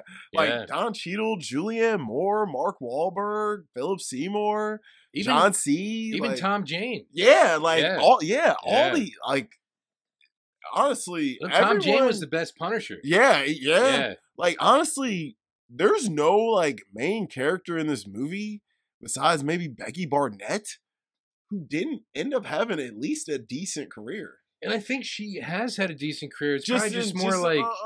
I think she did more, more black shit. So just not more in the mainstream Hollywood eye. So, yeah, she's got a career, but like, all the other ones, like Don Cheadle, if we're going to talk about two black characters, he took the fuck off. You know what I mean? Especially... after this was like, we've already talked about like Steven Soderbergh. Like, he jumped in the Soderbergh, man. Then he did Hotel Rwanda. Oh, so I think he got Oscar nom for that. So he blew up after that. Like, and then Rhodey in the MCU. Like Soderbergh really helped him out. Yeah. I think PTA and Soderbergh, that 1-2 punch. I wonder if Soderbergh talked to PTA about him. Because I think they're friends. And he was probably like, yeah, use that motherfucking Don. He's that guy. Yeah. Don Cheadle is so good and out of sight. It's not even funny. Yeah. Like, he's so scary. I'm like... Snoopy Miller. Yeah, I'm like, why the fuck is little ass Don Cheadle, like, actually giving me Tupac energy? Like, You know what I mean? I wonder if he used him as kind of an influence like, to Tupac inform the performance. He just died when that movie came out, so he was still very fresh in everyone's minds. People watching his movies, all that. So he probably went back, watched Juice, Above the Rim, Poetic Justice, like all those like haunting Tupac roles, Gridlocked even. Like he probably watched all those and was like, you know what, I'm gonna play this like Pac would, because Tupac played those roles well. Like, he really did. Like, and I've been watching a lot of his old shit because I did that Hood Your best Hood movie. Yeah, he was a much better actor than I even think I gave him credit for. But Don Cheadle, what I like about his character, I've discussed before, I can relate to him a lot. Being a black dude who a lot of people just didn't understand, who was into different things and, didn't live the lifestyle that people thought I probably should, which I'm glad in this day and age, like that whole stereotype is getting erased, which is nice. But, me growing up in the early mid 2000s, being my formative years, it was like, man, I got a lot of shit for being different, skateboarder, being into crazy music and crazy dress styles and hairstyles and all kinds of shit. But, I was always true to myself and I was always my own, which a lot of people hated, but a lot of people respected at the same time. And I actually, talking to a lot of guys later in life, they tell me, Dom, you I never told you this, but seeing you do shit other dudes weren't doing gave me the confidence to do this or that. And I'm like, it's like kind of crazy to hear coming from a random dude that I didn't even like that much back then. You know what I mean? Yeah, but that's awesome though. Yeah, it is. Like, yeah. I'm like, man, it's like, I fucking hated you back in the day, but you're all right now. Yeah. Wow. So, he was different. He was a Western guy. He liked country music and dressing up like a cowboy. I'm not a big country music guy, but I do love Western lifestyle and Western films and just the culture of it. So you love Yellowstone, is what you're telling me. I have yet to watch it. I'm gonna wait until it looks terrible. I think it looks good. But I'm a Western guy. But see, I'm not a Kevin Costner fan. See, and I get that. And Kevin Costner is the one thing holding me back from jumping right into it. Yeah. Because it's like he's done good things. Yes, though. I'm like, he's in good movies. He's directed. He's done some good direction. Yeah. But Kevin Costner has never been like, I've never watched Kevin Costner like, God, wow, it's just it. He's just it. Like, I've never had a Christian Bale Bale reaction to him. Yeah, he's even. He's even, but I've always felt he's overrated. I'm like, why do people love Kevin Costner so much? And chicks are like, oh, he was so sexy. I'm like, he was alright, I guess. Yeah. I'm like, he ain't fucking Brad or Robert Redford or somebody like that. Yeah, I'm like, Paul Newman. I'm like, I don't think he's one of those classically handsome dudes or like, I feel like Cary Grant would have pulled more chicks. Yeah, he was good in The Untouchables. He was great. That's his best role. But you had Brian De Palma directing. Yes, I'm like, Sean Connery, Anthony, Andy Garcia. I'm like, you got Charles Martin Smith, Robert De Niro. I was like, young ass De Niro. Well, he wasn't that young. Yeah, but it's like he was probably 87, mid-30s. Yeah, I was like 87 De Niro. Yeah, I was like mid-30s. So I'm like, so a younger De Niro performance. Yeah, I'm like, and Brian De Palma, if you do a Brian De Palma movie before 2000, bro, you're probably going to get a career out of it. You know what I'm saying? Look, even Brian De Palma directed the first Mission Impossible. Yeah, and it's not bad. Look, Tom Cruise, he was somebody before that, but his career trajectory really fuck off. Yeah. Mission Impossible changed the way he approached his whole career. Yeah. You know what I mean? Like, dude, he put Sissy Spacek on the map. You know what I mean? Oh, yeah, you're right, Carrie.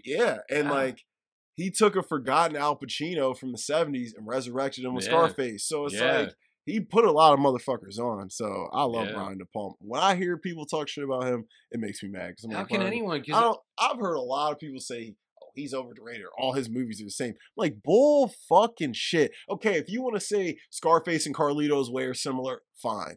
But other than that, all his films are totally different from each other. That you can never even tell who directs them. Yeah. I'm like, shit. Because they're different genres. They're different. Yeah, everything. I'm like, dude's done comedy, horror, drama, fucking action, like gangster. Like, come on, he's done it all. So, whatever. He's never done comedy, though. Has he? You know why he hasn't? Because someone once told him they're all going to laugh at you. That is why. And I honestly don't know if he's ever...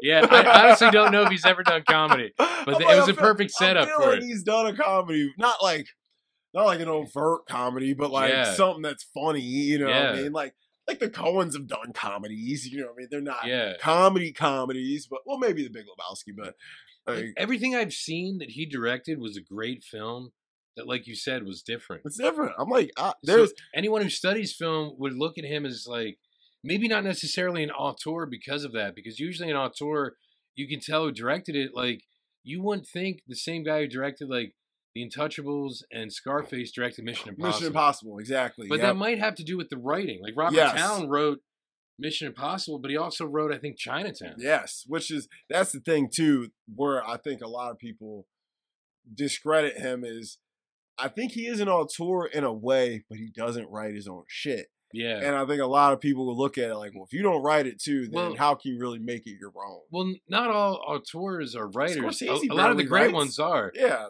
But Scorsese don't write all his shit. Yeah. You know what I mean? Because look, you have Spielberg? Yeah, exactly. Like Spielberg maybe plotted. You know what I mean? Yeah. I mean, he gonna take your script and make it his, but he's definitely gonna make it better. Yeah. But it's like he has the ideas. It's kind of like Stan Lee, I think, was overrated because every idea he had in the early Marvel universe was already done by someone else before. But he kind of turned it on its head and made it his own. Put a sauce on it. Put the Stan Lee sauce on it. So it's like he's the Shakespeare of comics, because Shakespeare took other people's ideas and made them better. I mean, you can say same thing about QT. yeah. You know what I mean? He's taking a lot. He's like, listen, my film school was watching a bunch of fucking movies. Yeah, You but know what I mean? you can tell that he loves those films. Oh yeah. Like without like 70s kung fu cinema, we wouldn't have had Kill Bill. Wouldn't have had Kill Bill. Yeah. Blaxploitation films, we wouldn't have had Jackie Brown. Yeah. Like, so Yeah. he definitely, and I love that, like, spaghetti westerns, no Django. Oh, no yeah. Hateful Eight, you know, so Yeah. I mean, he was, and I love that he wears his influences on his sleeve too. Yeah. You know, he don't try and hide it. He's like, yeah, Sergio Leone, without him, you wouldn't have QT, you know, you wouldn't have me without Martin Scorsese, and, Yeah. you know, he likes Brian De Palma too. Yeah, because he's a great, I would say like atmospheric director. Because Yeah. like Carrie, you feel like you're in a 1970s high school. Yes. The Untouchables, you feel like you're in the 30s. You're in the 30s, for Yeah. sure. He definitely got the time period down in that movie. And in Mission Impossible, I still wanted to punch John Voight in the face. Oh my God. What a dick. Especially at the end. I'm Yeah, like, when they're yeah. on the plane or whatever, the fuck they're Isn't it like on. a train? Train, yeah. Yeah. Yeah, because they're going through the tunnel. Yeah. They're on the train, and he's like, I'm revealing myself as the villain. I'm like, we already knew this, you asshole. Yeah. We knew that as soon as your face came on screen, Yes, we knew knew. you were the bad We knew. guy. We knew, buddy. We knew. I'm like, fuck this guy. Yeah. But I'm like, dude, like Brian De Palma, like, I don't like Blow Up, like with John Travolta. I don't like that movie that much. It's probably one of my lower ranked Brian, but I still can appreciate it for what he did. The style, like you said, he's very atmospheric. Like, Yeah. him and Michael Mann, I think, are some of the best atmospheric directors from the 80s. Like, those two know how to set a fucking mood. They know how to put you exactly in this mindset they want you to be. You were asking me about Manhunter, oh, right? so good. Yeah, bro. that is good. Brian Cox, early Brian Early, Cox. yeah. Early. He was William really Peterson. good in there. Yeah. And And I'm like, everyone talks about Silence of the Lambs, but I'm like, no one gives Manhunter his credit. did you watch Easy Money yet? Not yet. That's Okay. I'm gonna actually watch that soon. Because the dude that's the killer in Manhunter, I think he's one of Rodney Dangerfield's friends And he's in funny Easy in there? Money. Like that really tall, weird looking dude. Yeah. Yeah, I think he's in funny in Easy there? Money. Yeah. He and Joe Pesci and Rodney So Dangerfield funny. are buddies. Because he's really good as Hannibal, dude. Like, Oh, Brian Cox. yeah, like, Yeah. he was good as Hannibal, but like, I don't think you get enough credit for that role.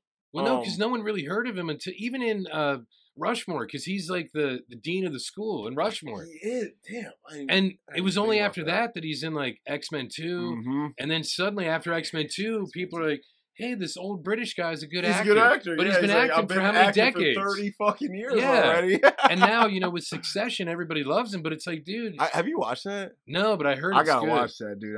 It won all of them. It's just been blowing up, man. Yeah. I do want to watch it. But anywho, Yeah, sorry. we got Sorry, back to- off. Sorry. Okay, Back so, to Buck. So Buck, Yes, Buck. Buck just Wow, that came out of Buck. that came out of Buck. Jesus. Okay. Yeah, wow. Yeah, because we started talking about Soderbergh and then it just went downhill. Yes. But okay. so Buck is one of them guys that, he's got a lot of friends, but he feels like no one gets him. Yeah, he's like alone with everybody. With everyone, yep. Yeah, and it shows in so many scenes. Yeah. At the record store, he's alone with his boss. His boss don't understand him. His Yeah. boss is really like, I just really don't get you because you're a black dude Yeah. acting like a country boy Yeah. in California.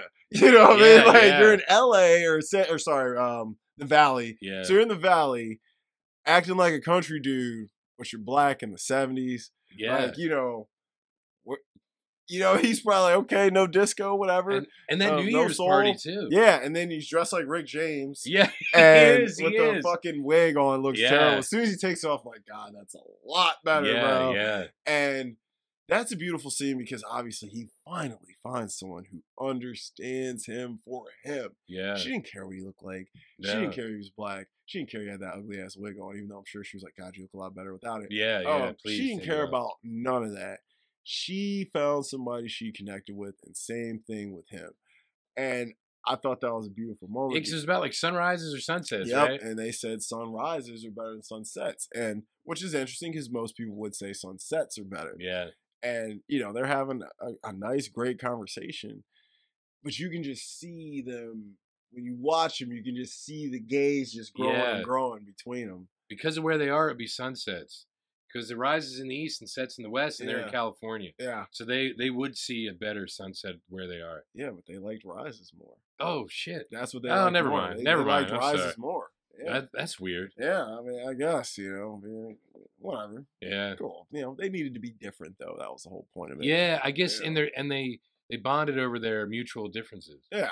Or how they're different from other people, I mean. Mm-hmm. Yeah. Yeah, it's like, it's just like there's somebody who's always going to prefer The Exorcist 2 to 1, So, why? I don't know. There's weird people out there. Yeah, that's true. So, yeah. So, they bonded on something uncommon. And yeah, Buck was looking for that the whole movie. Yeah, he changing was. his looks, talking to his friends.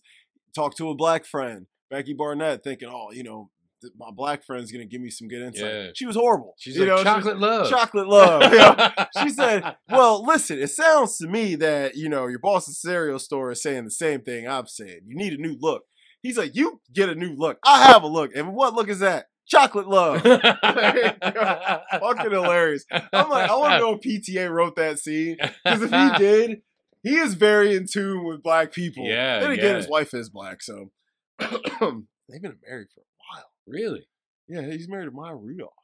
Is he? Yeah, bro. It's been like 20 years. That's his wife. Yeah. Wow. 20. I think it's 20 years, bro. They have like 4 kids or something. Because I remember, he used to date Fiona Apple way Yeah, back when. yeah. And then, him and QT are the reason she stopped doing coke. You did tell me that. Yeah. They were so coked up, running their mouth. She's like, I can't do this no more. I got sober. And that was the end of PTA of Fiona Apple. Wow. Interesting, right? I didn't know that he's married to Maya Rudolph. Yeah, bro. Long time. Wow. Yeah. Back from when she was on SNL, like pre-Bridesmaids. Yeah. They were already together for like 10 years when Bridesmaids came out. I wonder if they met when he was like a guest writer on SNL for that week. Must have been. Yeah. God, I could just...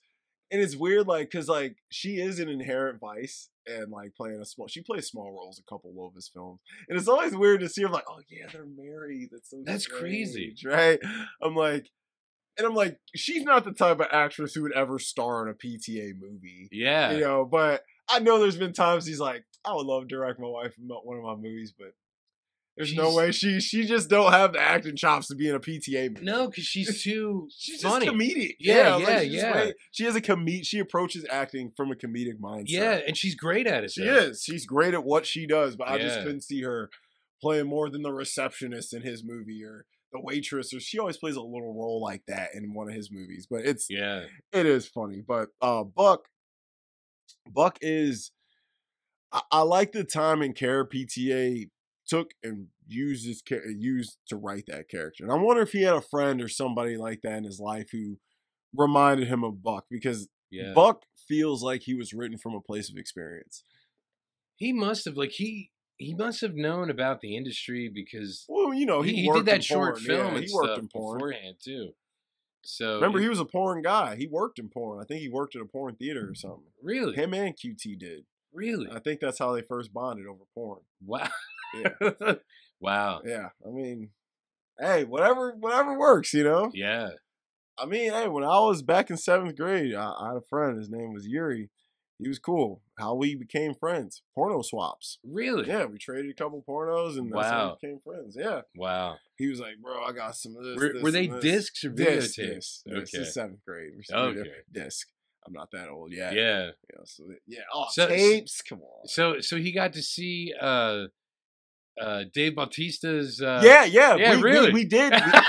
So he's the one who gave me One Night in Paris. Really? Yes, he gave me One Night in Paris. So he's like, bro, you gotta watch this, John. I'm like, oh, okay. So yeah, I remember I gave him this Latina one I had for that one.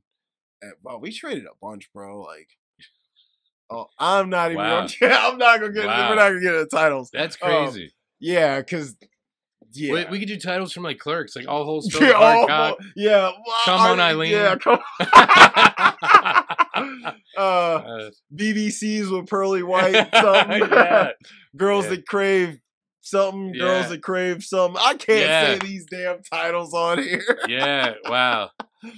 What is it? All tip fucking something. Yeah. Men Alone 2, Coming the in KY socks. connection. Yeah. Coming in socks. There's some fucking random ones, dude. He's like, and what was that one she wanted? I'm on the phone with the distribution center. I'll see if they got it right now. Happy Scrappy Hero Happy Pups. Scrappy Hero, but she loves it. Yeah, I can tell. Obviously. Yeah. Oh God, that movie's fucking great. That movie never gets old. I watch that movie anytime. But so yeah, Buck is the man, and he just wants to change his life. Just wants to change his life, especially after he finds someone who understands him for who he is. Yes, and instead of for who he's trying to be. Who he's trying to be. Yeah, yes. And that's the beauty of his character. And he has one of the best arcs, I think, going into the end of the film. He has one of the happiest lives. Oh my God, he does. Know what I mean? So he does. And I actually right now I just have to look up the name of the woman who ends up getting with him.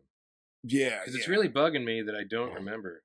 While you're doing that, I'm gonna bring up Heather, or Roller Girl. Yeah, so Roller Girl, played by Heather Graham, who last but definitely not least, Heather Graham in her prime, looking good. You see all of her in this film, and you will not be upset. Roller Girl's a young girl. I think she's supposed to be Dirk's age, 17. Yeah, she's getting ready to graduate high school. Yeah, she's in high school. 16, 17. So she's a young woman who you can tell she comes from some kind of trauma. Jesse? Yes. That's right, because he's like, Jesse painted that as well. Yes. Yeah, that's right. Yes. All right. Thank God. All the Jesse paintings. Yes. So, Roller Girl, she wears skates all the time, which is why her name's Roller Girl. Yeah, because in the 70s, roller skating was huge. It's a huge debate on who came up with the idea for her to do that. PTA is trying to take the credit. There's some other dudes who are like, no, I came up with that. Whatever. But if he wrote the film, you gotta give him the credit, right? Yeah, you gotta give him the credit. But so PTA, I'm guessing he was watching Drugstore Cowboy and his, is that Matt Dillon? Matt Dillon, yeah, great film. Gus Van Sant. Yeah, I'm guessing he was watching that, and then he was watching Swingers and stuff like that. So that's probably where he was. Yeah, that's great. Oh film. Yeah, Heather Graham. Yep, yeah, Heather Graham. Yeah. So he got her, and I think she was a perfect cast. She had the right look, she was the right age, and she had the right attitude, and she wasn't scared. That was a pretty showy part for where she was at that point in her career. Yeah. So you're right. She grabbed that part by the balls and said, "Let's do it, baby." So Roller Girl, man, she's obviously going through some trauma. She doesn't have real parental figures, so she's clung. She lives with Jack and Amber. She had her own room, and Jack treats her like his daughter. Move the dirt from one side of the room to the other side of the room, Yeah. They treat her like a daughter. She comes home, she has her own room, and I'm sure they've never made her feel like anything less, no matter what she's ever done or whatever. You know what? You're right, because that one scene where, Jack's beating the shit out of the guy and then she's kicking the shit out of him. And she's like, you never touch me or whatever. That kid from high school. Yep. Like, Jack never made her feel that way. Never. Not once. Not once did Jack ever make her feel like that. Yeah. And he's even saying, when the dude's getting all, he's getting a little aggressive with her. He's like, bro, this is Roller Girl. Treat her like such. Yeah. Like, she's like porn royalty. Yes. He's like, you know who you're about to fuck, dude? Yeah. You acting a fool. You know what I mean? Like, bro, calm it down, bro. You know you're going to shoot your load too soon anyway. So because it's Roller Girl. Yeah, bro. You might not even make it there. Yeah, that's true. So you already know, calm down. He's giving you a real piece of advice. And dude, he wanted to fuck that girl from back in high school. Yeah, you know exactly. What I mean? He's been waiting how many years? Yeah, I'm like, let me do this right. I'm like, you know what I mean? Crack my fingers and shit. Yeah. So, I mean, you can see that everyone cares for Roller Girl in the group. No one ever makes Roller Girl feel like some high school dropout slutty piece of trash. Yeah. Which is what the world would probably perceive her as. Especially in 1978, 9. Yeah. 80, that was the early 80s at that point. That's what, late 70s, early 80s. That's what you're going to be looked at as a piece of porn trash. Yeah, because look when Buck was trying to get that loan. Yeah, you're a pornographer. Stop saying pornography. I am an actor. Yeah. And I felt bad for Buck because it's like, bro, what I'm trying to do has nothing to do with porn. Bro, I'm literally... No one knows you're the bank that's giving me a fucking loan. Yeah. You think people are coming here? So what bank gave you your loan? Ask no one ever Yeah. who walked into a business. The porn bank. Yeah, the porn bank. Yeah, But the thing is, if they know he's a pornographer, they would know he's good for the money to yeah. repay, I'm 'cause like, he has well, steady you work. got steady income, Yeah, right? yeah. You know, I mean, shit. But that proves your point. Like, that is how the world That was the looked at it. perception of how the world perceived these types of people. And I mean, let's keep real, I still do. Not as Oh, yeah, bad, yeah. you know, with OnlyFans being like one of the biggest things ever. You know, it's not Yeah. as bad, but yeah, I mean, it was a very Christian America back then. You know, and, Yeah. you know that goes against everything God would have wanted, and of course, that bank's thinking, let one wrong person find out we endorse this guy, we're done. I just realized something when you said that it was Christian America. If you're looking at like the first part of the film, like before that New Year's scene, it's like Jimmy Carter era. Yes. And yes. then the cocaine stuff happens during the Reagan, Reagan era. Yep, we get into Reaganomics. Yeah, we oh my move God. up. I didn't even think about that either. I was like, you Yeah. do go from Carter to Reagan in Yeah. that time period. Yeah. You know, like, that was definitely a shift in the country, man. That Because then the was. war on drugs got crazy and Yeah. shit. So yeah, that definitely made. And I wonder if PTA is just that brilliant, where he probably thought of that. Yeah, I'm probably. guessing he Like did. this is the difference between like, let's say like a Democrat and a Republican, in the leadership role. And he's how it affects he's these probably characters. about at least 5 or 6 years older than you, at least. Yeah. So Yeah, because he would have been a young kid. I think he going was through born that in like time. 70. Yeah, so he Yeah. would have been like 9, 10. He remembers that. Yeah, he yeah. probably remembers that. So yeah, that would make sense. But Roller Girl, you know, she just wants a family. She just wants to feel like she's a part of a family. And whether She it wants be the same thing Buck wants. Buck wants, Yeah. a family, same thing. Dirk To be never accepted. got to be accepted. Yeah. You know, and I don't think Roller Girl ever really gave a shit about the porn fame. I just think No. to her it was like, I'm getting paid to have fun with my family. Yeah, yeah. You know what I mean? Because like Dirk, even though they fucked, it's like that's my brother. That's my brother. Yeah. Yeah, that's my bro. This is my mom. This is my mom. Yeah, I might have entered her and came in her, but Yeah. that's my mom. Yeah. You know, should we cut to stock footage? What? Are you crazy? It won't match. Yeah. But, yeah, like, so, yes, although we got some weird family dynamics going Yeah. on, it's a family nonetheless, bro. These Yeah. people looked out for each other. Bro, you call one of them up 2 o'clock in the morning, bro, I got booked. All right, I'll be right down.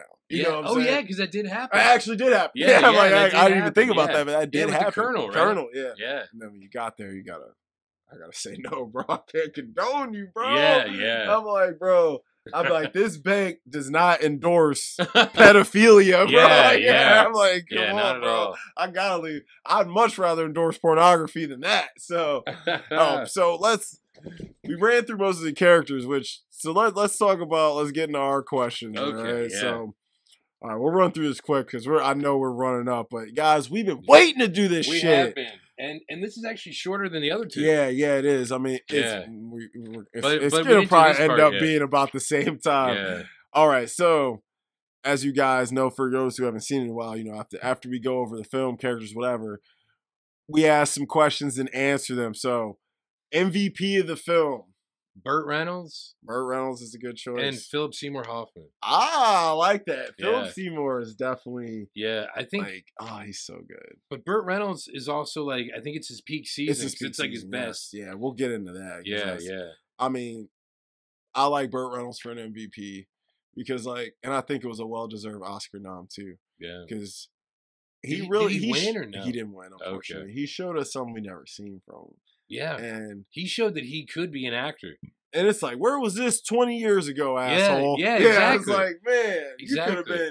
you could have been Steve McQueen level. you Yeah, know? yeah. Like, if Steve McQueen didn't die, like, man, who knows what he would have got to, bro? Yeah. Like, 'cause he was booming. So, yeah, I like that. Mine, PTA for MVP, man. Oh, yeah, He yeah. just 26 years old, writing this, directing these. All these people are older than you. Yeah. You know what I mean? Yeah, like, yeah. like, only one who probably wasn't was Mark and Heather. Yeah. They're probably the only ones younger than him Actually, or the yeah, I same think age. you're right. Yeah, like, yeah, because Mark Wahlberg was probably maybe 23. Heather Graham was probably 23, 4. So they're, Yeah. you know, but other than that, everyone's significantly older for the most part. Like, Bert got 25 years on you. You know Yeah, what I mean? if not Julianne more, got yeah. about 10. Yeah. You know, Louise had to have about 15. Yeah. You know what I'm saying? So, Don Cheadle probably had at least 5 on him at the time. He was Yeah. probably like 30, 31. So, yeah, I mean, to do what he did, that's it. So, peak season, we both had the same answer. Burt Reynolds. Burt Reynolds for peak season. Yeah. It's kind of obvious. I think everyone in this movie, including the director himself, has outdone themselves in this film, except Burt. And unfortunately, this was one of like Burt's last like real roles. So we didn't get to see if he could possibly top this. Yeah. But and that's sad because he didn't die for a little while though until after this movie. When did he die? 2009 or 10? 8 or 9, something like that. But it's like, yeah, so he had time to take the lessons that he learned about what he's able to do, but I don't know if anyone would have had good roles for him at that age. Yeah. Yeah, and that's sad because he was incredible. He was, and it's like in the roles they would have had, and he was in great shape too. Would take. Yeah, he was. Yeah, right. When he gets in the hot tub, he's looking good. I'm like, dude, he was looking right. Because I'm like, and unfortunately at that time, if they did have an older guy role, there was somebody else in line in front of him. Yeah. You know what I mean? So, like, he could have played Elliot Gould's role in Oceans. Oh, yeah, would have been perfect. Yeah, he would have been perfect. Soderbergh would have directed the shit out of Bird, man. Actually, I do love Elliot Gould, though. Yeah, man. he's great in those movies. Yeah, and obviously in MASH. Of course. Yeah, all Robert Altman and Elliot Gould combos are good. So like they did like 2 or 3. Yeah, they did a California Split. Yeah, I'll watch that. Yeah. That's the shit. Elliot Gould's great in there. So Burt Reynolds. Yeah, Burt Reynolds. We got that. All right. Best quotes that I'm just gonna give this to you, dude. All right, I'll you know the entire film. All right, I got the quotes like off the top of your head.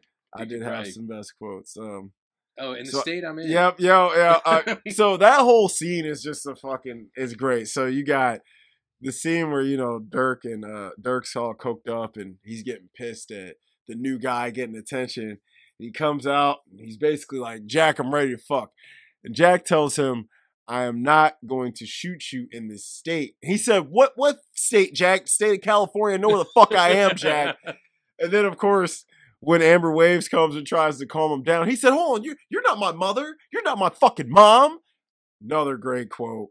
One of my favorites from early on is when Buck's at the stereo store showing the white dude that country music. Oh my God. And the fucking boss comes up to him. He said, what did I tell you about playing that country shit in here? He said, Jesus, what kind of soul brother are you? That shit cracks me up, bro.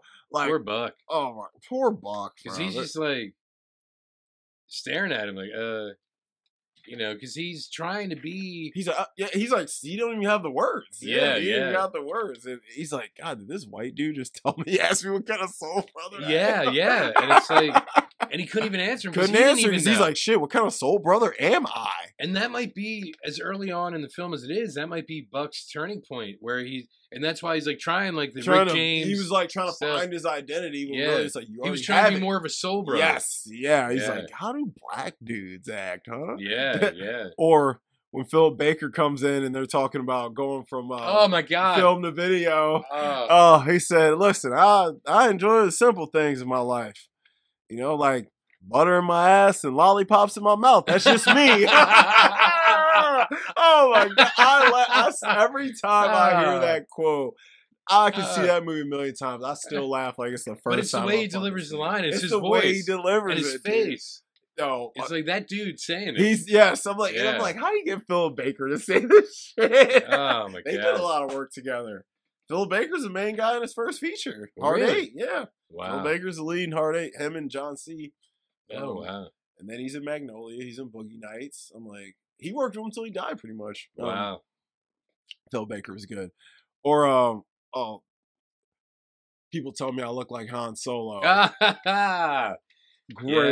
Great quote. Or right after that, wait, you live on the streets? Yeah. That's actually what I put. You live on the street?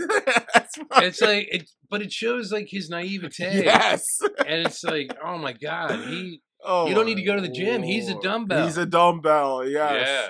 Oh, just bench press him. Yeah. So fucking funny. I had one I didn't write down that just popped in my head, and then it just went away. Oh, Scotty J, can I kiss you?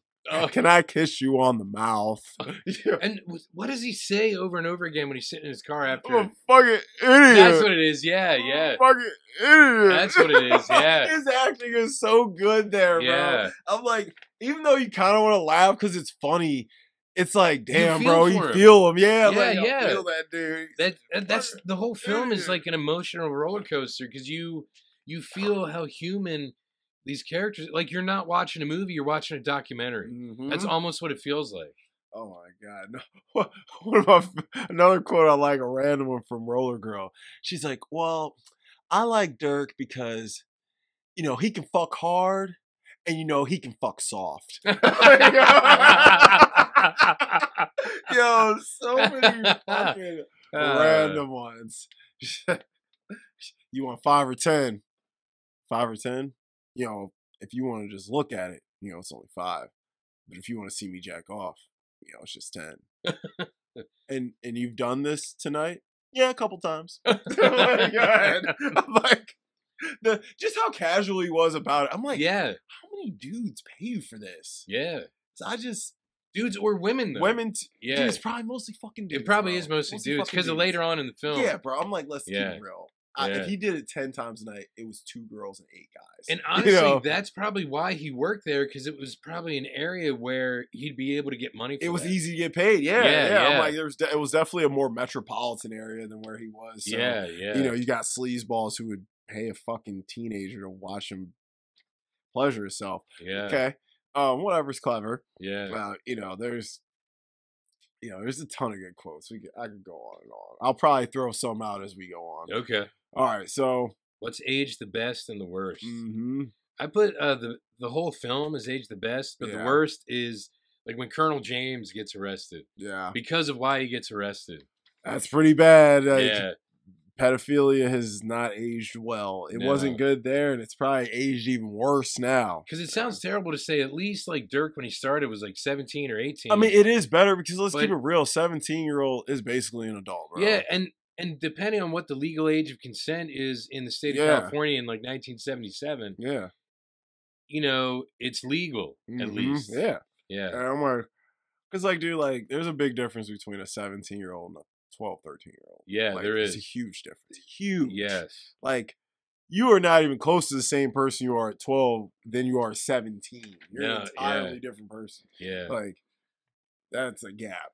And what's age the worst, you said? All right, you said, or what's the age? You got the whole movie. So, what age is the best for me? The opening shot. Oh, my God. You know? Still incredible. Still incredible. The whole way he shoots it, the long take. It's incredible. That's age the best. I think guys are still trying to like figure out how do you capture that magic of that. Yeah, because you introduce everybody in one scene. Yep. And the whole vibe of the film. Yep. You put the vibe with a great song, and it just sets you up for a ride. QT still said he's like, I don't know how he fucking pulled that shit off and made it so effective. He's like, it grabs you. What's age the worst? I have to say cocaine use. Oh yes. I'm like, I mean, do people still just do, I mean, I know obviously people still do coke, but like, do you have those common cokeheads who just like do coke, like whatever, have some cocaine? Like, is that still a thing, or I don't know. People try and hide it. I know in the 70s and the 80s, especially in California, it was a big deal. Oh, it's huge. Yeah. But now I feel like unless you're like rich, like I feel like it's done in the small corner of a party now instead of just putting it right on the glass table. Yeah, right on the glass table. Yeah. Well, yeah. You know? So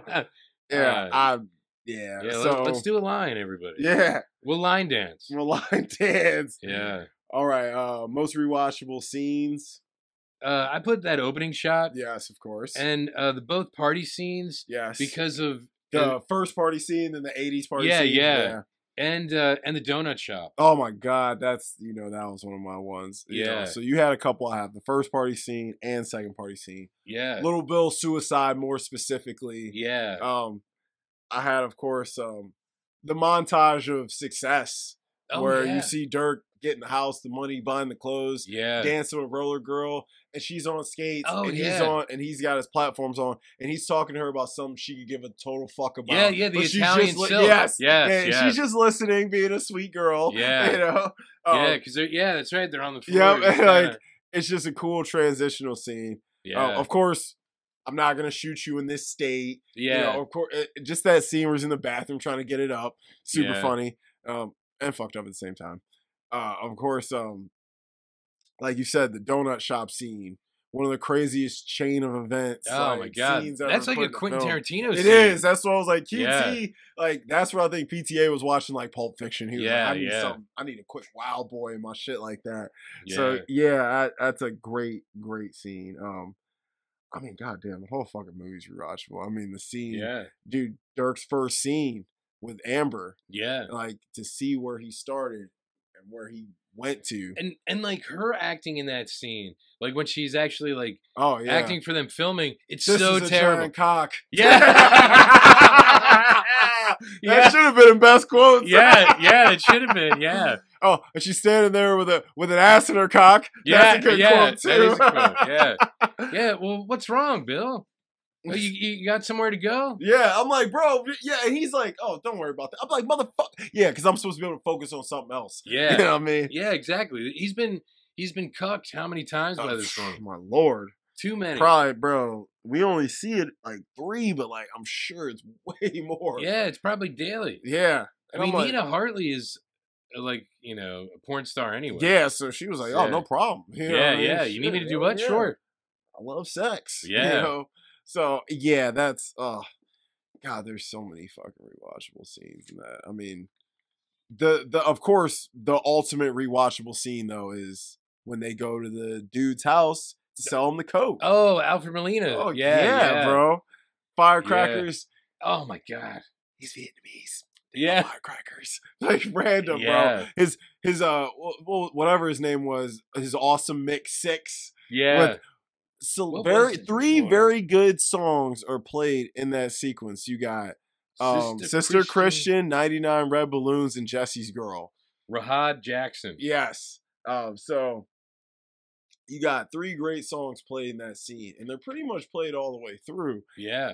And for whatever reason, that scene kind of really shows you we're not in the 70s no more. Yeah. With the music, the drugs, the look of everything. Yeah, you're right. Like, his house was very modern. Yeah, for the time it was supposed to be in. Yeah, you're getting into that like Miami Vice era. He had the pink lights in the house. Yeah. Like the his weird bodyguard had the little like open shirt, like little button up thing going on, looking real fucking Florida almost. Even there in Cali. It showed you the shift in the time period, and not only that, it's funny as hell. He said, go in the bedroom. He said, under the master bed. Yeah. In the safe, on the floor. You know what I mean? I'm like, he said, what are you talking about? Let's just leave. He said, he's got coke and he's got money, and we're fucking stupid if we don't leave here. He said, no, we not going nowhere. No. Guys, I said, we want something else from you. Tom was great in that scene, bro. He stole that scene. And Dirk and Reed, they're just like, they're like, bro, get the fuck out of here, right? Yeah. They're like, dude, what are you? He's like, I mean, he had a plan that he definitely didn't tell them about. Yeah. You know? I mean, that whole scene is fucking great. You said earlier, Scotty told him to be careful. He told him to be careful. Because Scotty knew. He's like, look, he's like, bro, y'all trying to scam someone out of $5,000. Yeah. They're going to check that shit, bro. Yeah. Like, that's what I was scared of. I'm like, this dude is checking He's checking it right now. I bet, and like, that dude's going to die. Yeah. Snorting whatever baking powder or something. Yeah. It was baking. I think it was baking soda or something. He's like, clean with this shit. Yeah. Like, bro. Put this in the back of the refrigerator. Yeah, like what the hell? So, so many good scenes. I mean, the ending scene too, where he has his monologue and reveals himself. Yeah, that's another good one. Best character, I think Jack, Dirk, Reed, and Buck. Really, because even though Jack is kind of like steady throughout the whole thing, he still learns. He learns things. Yeah. There's a bit of an arc, but I think Dirk, Reed, and Buck have maybe the best arcs. For Buck has like a whole redemption arc. He does. And Reed also, now that I think about it, because after that scene that we just talked about where, Todd ends up getting murdered and all that stuff. He runs off. Dude's a magician now. He made Right? himself disappear. Right, he really did. Yo, that motherfucker, he ran out that house and never looked back. He was like, I'm about to jump in my hat. Shit. Yeah. And then Dirk realized what he needed. He needed that that family that like Roller Girl needed because, you know, of the rejection from his mom. And his dad was so passive with his mom. You know, he needed a strong father figure and a mother figure that actually accepted him. Yeah, because his dad was soft as fucking Charmin, bro. Yeah, yeah. He's like, he's sitting there listening to his mom cuss him out. I'd be like, yo, leave the little motherfucker alone, bro.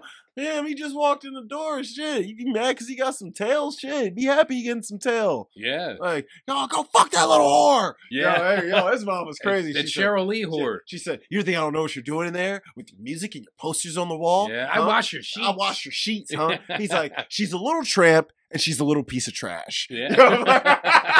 Sounds like a real mom, bro. Like, yeah. like the disapproving mother, like for real. So funny. But my best characters I had, of course, Buck. Buck is one of the best. Yeah, honestly, he is. Especially that donut shop. Yes. Scene, man, that really solidifies him. I'm not moving. I'm not moving. He said, you shut the fuck up. Dude. He said, don't even move, bro. I'm like, yeah. And that you just got this random redneck reading guns and ammo who's just fucking in the right place at the wrong time. Yeah. Like, man, you should have shot that dude in the head, bro. What a chain of events. But anyway, so Buck, I gotta put Jack in there, man. Jack is incredible. Yeah. There's so many. I'm only gonna pick 3 though. I'm gonna cut some out. Almost every character. Yeah, great, dude. though. I'm like, God, I could just name them all. Great about everyone. I'm gonna only go 3. I'm gonna go with Scotty. Scotty, Scotty, man, he's fucking good, man. The acting's too good. Worst character? I think the Colonel. That's who I had too. Honestly, I think he'd probably be a unanimous. Yeah. You know, is there any? There's really no other really unlikable main character. Like, no. Like even when people are assholes, you still forgive them. You can't forgive the Colonel. No, not at all. Especially after he's in jail, you're like, just stay there. Yeah, stay right where you at, bro. Yeah. All right. Nitpicks. I told you this before. Not enough Becky Barnett. Hey, after looking at her, I'm with you. I'm with you. That's the only nitpick I really had. Becky Barnett.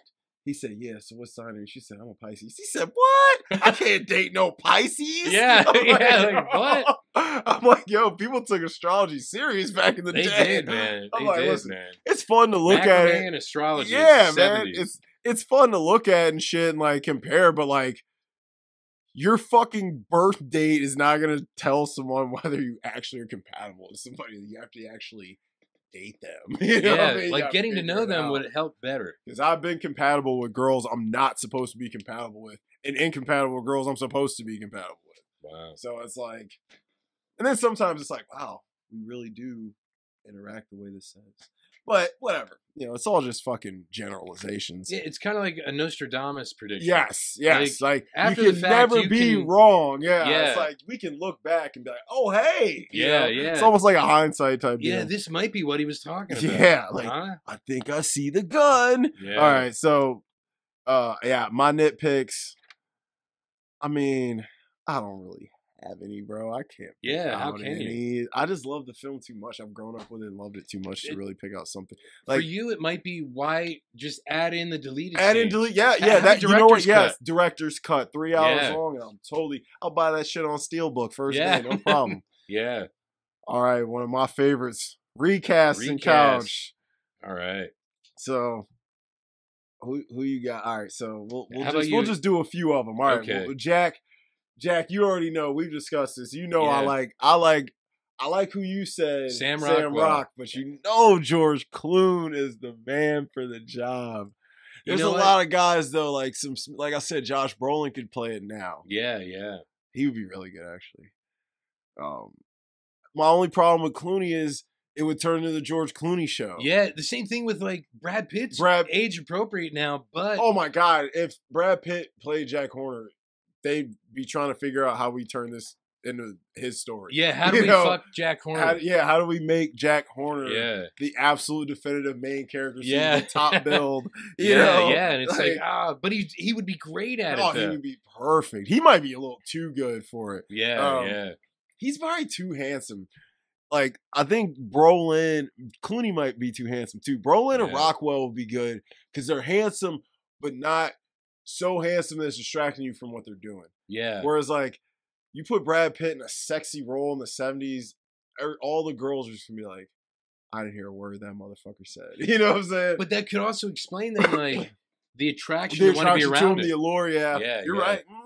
Yeah. It could. If we're going that route, then I'd rather go with Clooney. Yeah. Just because, like I said, Brad's gonna suck up all the life and energy. Yeah. He's gonna suck it all up. Like, and whoever plays Dirk would pale in comparison. Yeah. I'm like, there's I can't even think of a younger guy who could even rival Brad Pitt. Like a guy in his mid-20s or early 30s. Austin Butler, he's already done it once upon a time, but Brad Pitt also showed him up in that movie. So it's like, you want to have it happen twice? Which I do think Austin Butler would be a good Dirk. That's who I think that's my number one. I put Austin Butler or Glenn Powell. Glenn Powell would be good. From Top Gun Maverick. Glenn Powell's way too confident. Like Glenn Powell, you need that naivety to the character. Yeah. Glenn Powell is very sure of himself as an actor, a guy, everything. I think originally I said like Tom Holland. Tom Holland and Chalamet. We talked about them. We did. They would be good too. They're just so skinny. But I just want them to put a little size on if they're gonna do it. But like Tom Holland, he would be good at least the early Dirk. Early Dirk, the naive role. The Eddie Adams Dirk. And Chalamet would be good as Dirk. Yeah. Oh, if you could just combine them. Yeah. Oh, they would be perfect, actually. Yeah. But I think Austin Butler can handle the whole thing. Yeah. He's good. He can handle the whole thing. So, Amber, you already know who my pick is for Amber. I only got one and I only need one. Jessica Chastain. It's that simple. Yeah. Who else do you even get now?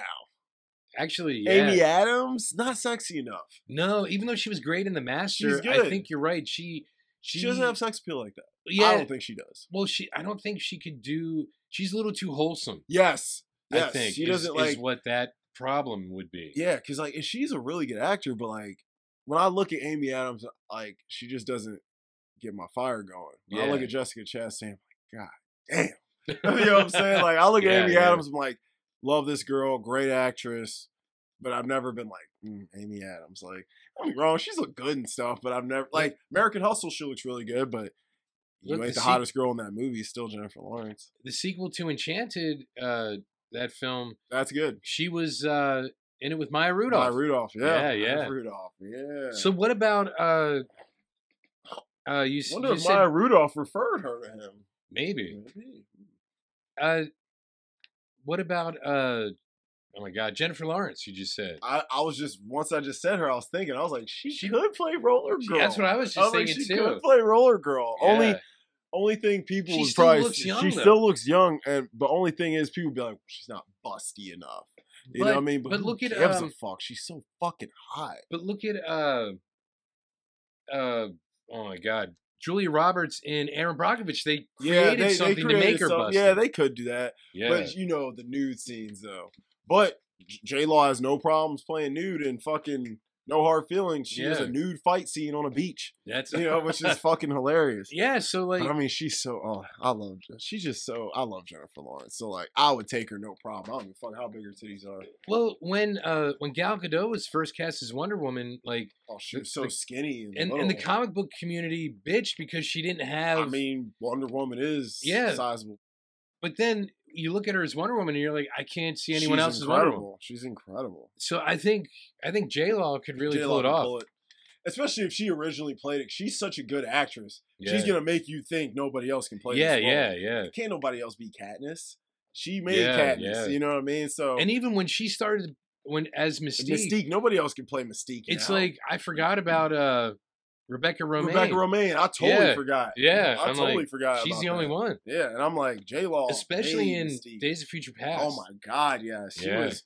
Dude, because I love her in First Class, but like you said, Days of Future Past, she came alive as Mystique, yo. And like, Fassbender is no one else can play Magneto now. That's Fassbender, bro. Yeah. Like, that's like, even fucking Young X, bro. Like, James M, he kills that. Yeah, he does. He does kill that.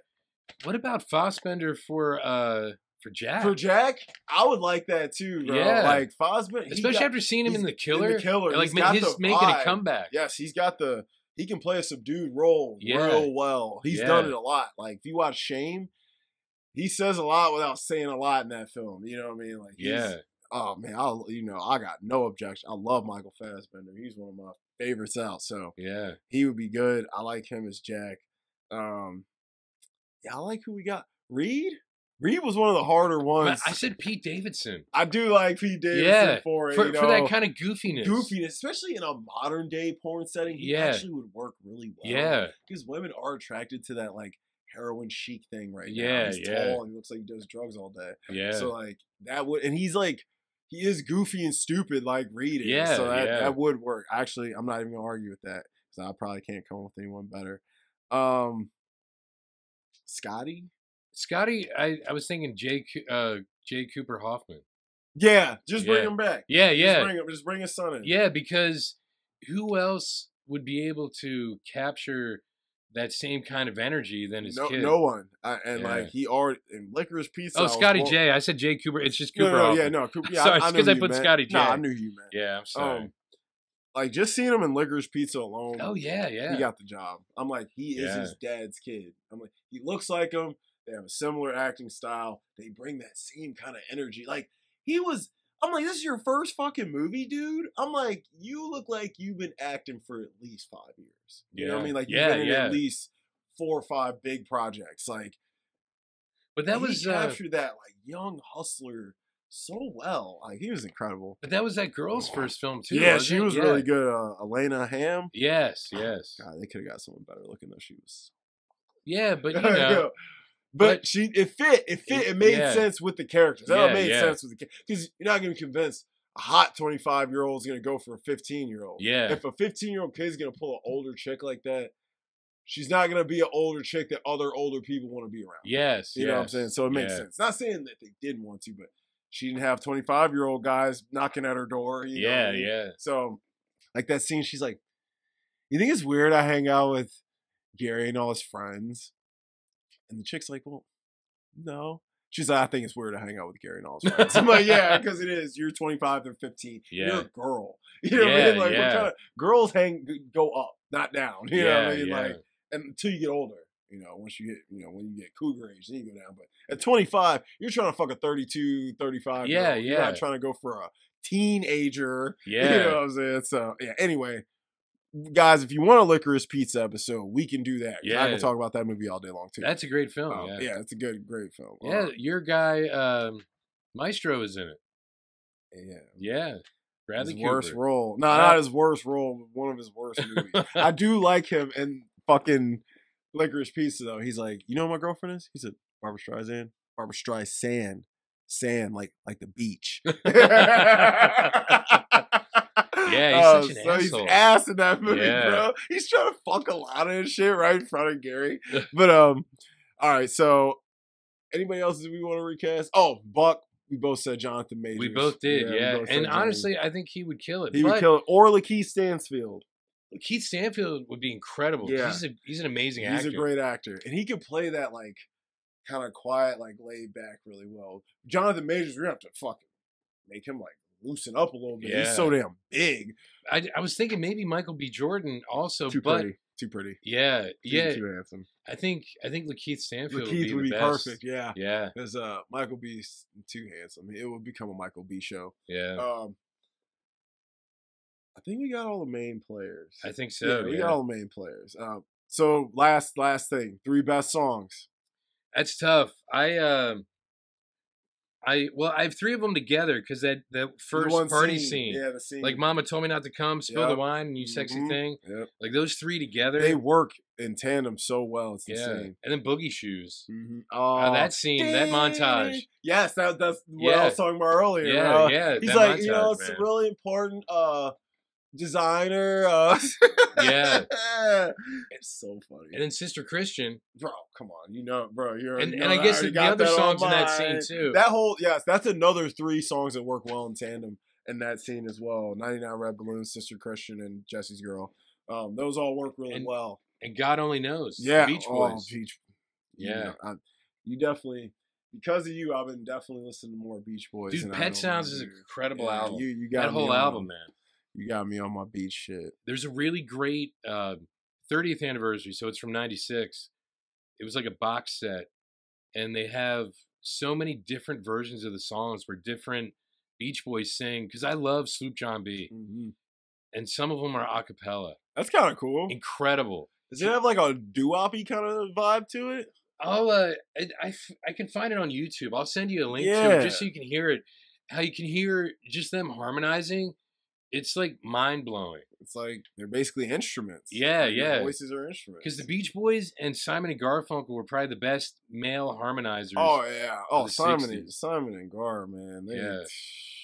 Because in the 50s you had all the doo-wop groups. Yes. And they were all incredible. I love the doo-wop sound. Yeah, man. Dude, the Drifters, one of the best. Yo, that's what I'm like. Yo, Clyde McFadden. It's a good song. Good sound from back in the day. Yeah. I wish people still did that. Unfortunately, they don't. Yeah, I'm sorry. Like, I can talk about music all day. No, I'm saying I would love to hear like 4 dudes standing on the corner in front of a trash can, just fucking doing their thing. Yeah, oh, man. And that's how a lot of those groups started. Yeah, man, just standing outside. Think about like the Coasters, the Drifters, the Flamingos. Flamingos are great, dude. And now, if you would have like Ray Charles or Stevie Wonder sing "I Only Have Eyes for You," you wouldn't believe them. No, you would not believe them. But if they sang "Sunglasses at Night," you might believe them. You would believe them. Yeah, you would believe them. They do wear them at night. Okay. Okay. A little piano version. Yeah.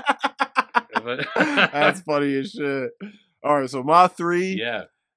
You got to open the film up right. Best of My Love by The Emotions. Oh, yes. It opens the film up perfect. Because you hear the beat kick in and you see the Boogie Nights sign flash. And bro, from those 2 seconds, you know you're about to watch something good. You know you're about to watch something fire. Yeah. It's such a good opening scene, and what a perfect song to set the tone, bro. You know what time period you in. You know it's about to be a good time. Like, it tells you everything you need to know about this film right away.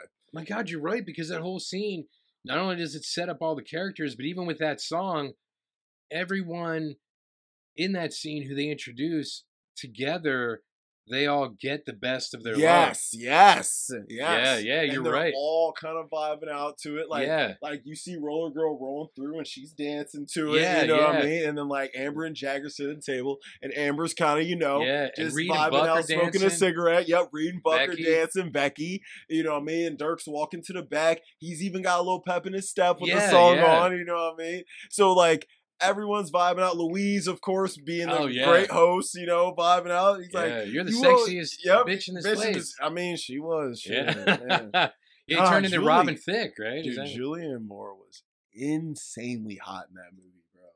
I mean, like, don't get me wrong. She's what, 60-something? She looks great for her age. I mean, she's aging. You can see it, but she still looks good. Like, I'm watching May December. I'm like, listen, bro, if I'm Julianne Moore's age, my wife looked like that, I'm a happy motherfucker. Yeah. You know what I'm saying? I'm not mad. I'm not mad. Now, if I'm Jane Fonda's age and my wife looked like that, I'm dancing on top of the fucking world, bro. Like, shit. Yeah. Dude, let's keep it real. You get a wife like that, who's that youthful, that old, she don't leave you, man. Especially if you're an old fart, you know what I mean? Yeah. She gonna leave your ass. I'll give me a 50-year-old. So next up, I had to have Sister Christian, my night ranger. Yeah. Sister Christian, know your time has come. Motor in. What's your price for flight? Something about 80s vocalists. Yeah. 80s and 90s vocalists just had it. You could just hear the vocals from an 80s song. It's 80s. Well, they were like rock ballads. They were ballady, very ballady. And that's, those power ballads. Yes, yes, those power ballads from the 80s. Some of them were so good, though, man. Like, I know you don't like Whitesnake, but Whitesnake be going hard, bro. But see, Whitesnake, the reason I don't like him is, one, he named the band after like Dirk Diggler's junk, which he thought he had. David Coverdale. Yeah, he definitely did. So that's why it's called Whitesnake. That's one. But two, he wanted to be Robert Plant. He definitely did. Actually, that might be where Whitesnake comes from. Maybe. But it's like, bro, you ain't never going to be like the Led Zeppelin. They had their fucking time. And that time was over by the time you were making music. But in the 90s, David Coverdale did an album with Jimmy Page, and it was good. It was Coverdale Page. It's kind of cool. But it's like, you know, it's still not the same. You're never going to be Robert Plant. Never. And even when you're working with Jimmy Page, Nope. you know, it's not. It's like the weirdest thing, and and now they're overplayed. Because whenever you hear like older 80s songs, you will hear "Here I Go Again" like 5 times a day. Yeah, easy. And you just want to slit your wrist. I know. Yeah, here I go again. Like a drifter, I was born. Come on, bro. I love that fucking song. And I made up my mind. Yeah. I'm wasting no more time. I'm wasting no more time. Cause here I go again. It's almost like he has the runs. You know, and he's complaining about it. Here he goes again. He can't waste any more time. He's got to get to the turlet. He's like, and yes, I said going turlet down on the purpose. only road I've ever known. Yeah, the Brown Road. Code Brown, everybody. Code Brown. Bro. So funny. But yeah, yeah. And I love, and of course, Sister Christian, like the 80s songs just shows you the transitional period. So I definitely think you're right. They push the story along nicely. And when Dirk and Reed are recording their songs, you could tell. Oh yeah, it's absolutely. The 80s. You got the touch. Synths, you know what I mean? Heavy synth. Yeah. You got the power. Yeah. Said you're a winner. So just the way I'm harmonizing it, you know I'm imitating an 80s song. You know what I'm saying? Just the way I'm harmonizing. Gang chants. Like oh my God. Very 80s. Oh, yes. So great. Makes me want to watch another good 80s based Mark Wahlberg movie, Rockstar. I've never seen it. Bro. Is that about the guy that ends up becoming the lead singer? Yes, I don't know if it's supposed to be Journey. Maybe you know what, that would make sense because I know something like that happened in real life, but that's that would make sense. The band's called Steel Dragon in the movie. They never I've never read anything or said anything, but that would make sense based on how that went down with Journey. So because a fan ended up becoming their singer. Yeah, so that's I mean, I'm guessing. Damn, I never fucking made that connection, but I'm guessing that was the influence of that film. But he was in Invincible also about the guy who became the football player. What was his name? Vince Vince somebody. He's playing way before I was watching. But I don't even want to talk about football right now. No, I'm sorry. Football, man. I'm so sorry. So sick. I'm gotta see the fucking Chiefs in the Super Bowl again. Yeah, Kansas City Chefs. Yeah, fuck them. Who are the chefs? Yeah, because I'm like, it's going to be them in the 69ers, right? Yeah, them in the 69ers. Yeah. So, all right, so I got that song. And guys, we'll wrap this up. Don't worry. Yeah, we'll wrap this up. So, and I got. Oh my God, it is about. Oh wow. Yeah, dude. I mean, we get in it with this one. It's a lot. It's a long film, a lot to cover. Yeah. So I got "Living Thing" by the Electric Light Orchestra. Which song is that? I love that song. It's at the very end. It closes the film. Oh, okay. What a terrible thing to lose. Oh, yes, yes. I'm not a great singer. ELO. Yeah, I can't. Did you just say you're not a great singer? But you were just singing all these songs. Yeah, but that's me being goofy. But you being goofy isn't bad. I can harmonize everything. That's a little bit better. But yeah, that film closes out that song closes out the film when right after Dirk gives his comeback speech and shows you his thing. Yeah. And that song comes on. And it's a happy, upbeat song, but the song kind of encapsulates the whole film in one real quick, So I just thought it was a great way to end it. Ended on a up note, because he could have ended Boogie Nights so tragic. Yeah, Boogie Nights could have had a sad, shitty ending. Yeah. But I'm glad he took you down. He put your face to the pavement, but then pulled you up, Yeah, because it's after he showed, where everyone is at that point. Mm-hmm. So you have some happy endings. Mm-hmm. I didn't mean that in the way it's sounded since we're talking about Boogie Nights, but you know what I mean. Like we talked about Reed being a magician. Yeah. The only one whose ending really isn't good is the Colonel. Yeah. The Colonel. That's the only one who really doesn't get what he ultimately wants. Yeah, because at the end, Dirk is back with Jack. Dirk is back Amber with Jack. And Roller Girl. So of course Jack's happy. Amber's happy to have her baby boy back. Yeah. Roller Girl's happy to have her brother back. Yeah. She's getting her GED. She's doing her thing. Yeah, yeah. I'm sure. So there's life after the industry. Yeah, I'm sure Amber was working on. She's directing. She's directing Buck's commercials. Yeah, that's right. So maybe she's trying to get her life on track, get her son back. That's right. She did that documentary too. Yeah, she did the doc, and so, and then you got obviously Buck's got his store, kid, wife. Yeah, Yeah, is he gonna pee in the pool? Yep, he's gonna pee in the pool. Is he gonna pee in the pool? So funny. You know, hell, I'm sure Luis Guzman. They got the new club, but the sign's fucked up. Yeah, supposed to be a Jew. That's so funny, but he's doing good. And then, only one we're not 100% sure on really is Becky. But we know Reed's a magician. Oh yeah, Jesse's with Buck, and the only reason we're not sure is because probably he cut that scene you were talking about. And so he probably cut more. So to the average watcher, you think, oh, she went and got married and probably lived happily ever after. Yeah, it might not be that way. But yeah, it does end well for everyone. It should end well for. Yeah, you know, everybody in it. It just shows you like, hey, no matter what you go through in life and what you do, that doesn't have to define you, who you are. One thing doesn't need to define you, who you are as a character. Yeah. It's just like... And you're not defined by your job. Yeah. And it's like, God, that's why I hate when I meet someone and the first thing they ask you about yourself is, what do you do for work? And it's like, who cares? That ain't me. Unless you own your own business or you're like superly like some kind of independent artist, entrepreneur or something. You probably don't really care to talk about your job that much outside of that place. You know what I'm honestly, saying? Without revealing too much, you could just say, look, I got soul. Yep. Hell yeah. Right? But yeah, so it does show you're not defined by your job. Yeah. One action doesn't define you or one time period of your life doesn't define who you are. Just because you're one way at a certain time doesn't mean you have to be that way forever. Yeah, we're constantly growing and evolving. And I think that's the ultimate theme of the movie is evolution and growth.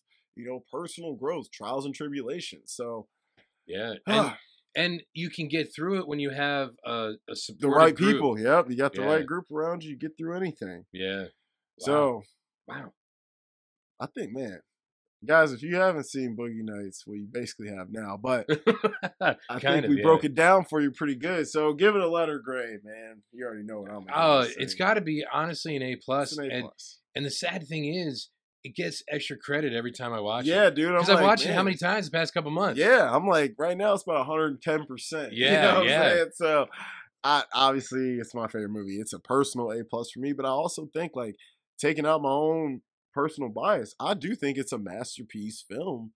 You know, even if, like, there's films I like, or films that I've seen that I may not necessarily love, but I do agree it is a great film. It's a masterpiece. It may not be my cup of tea particular, but I can watch it and appreciate it for what it is. Yeah. And I think anyone, even if it's not necessarily your cup of tea, you can be like, you know, I get why someone would love this film. Yeah. So, and I think it is a masterclass in filmmaking also. Like not just the acting, but like the camera work, writing. How everything blends together is the best way to say editing, writing. Yeah. Because it's edited very well too. Yeah. Like, there's not an ounce of fat on a 2.5 hour movie. Nothing feels wasted. Yeah, not at all. Everything works. So guys, we're going to wrap this up. So I think we're probably going to hit you with Goodfellas next. Yes. And unfortunately, or fortunately, I think it's fortunate, it's probably going to be as long as this episode because that's that movie running about the same runtime as this one. Yeah. So. But there's less characters to cover, so. Yeah, that's true. It's more about, like, it's more narrative, it's more narrative based. Yeah. I feel bad. Motherfuckers been staring at helicopters and tomato sauce all day. Fucking Ray Liotta, rest in peace. I'm Dom. I'm Jamie. Thank you.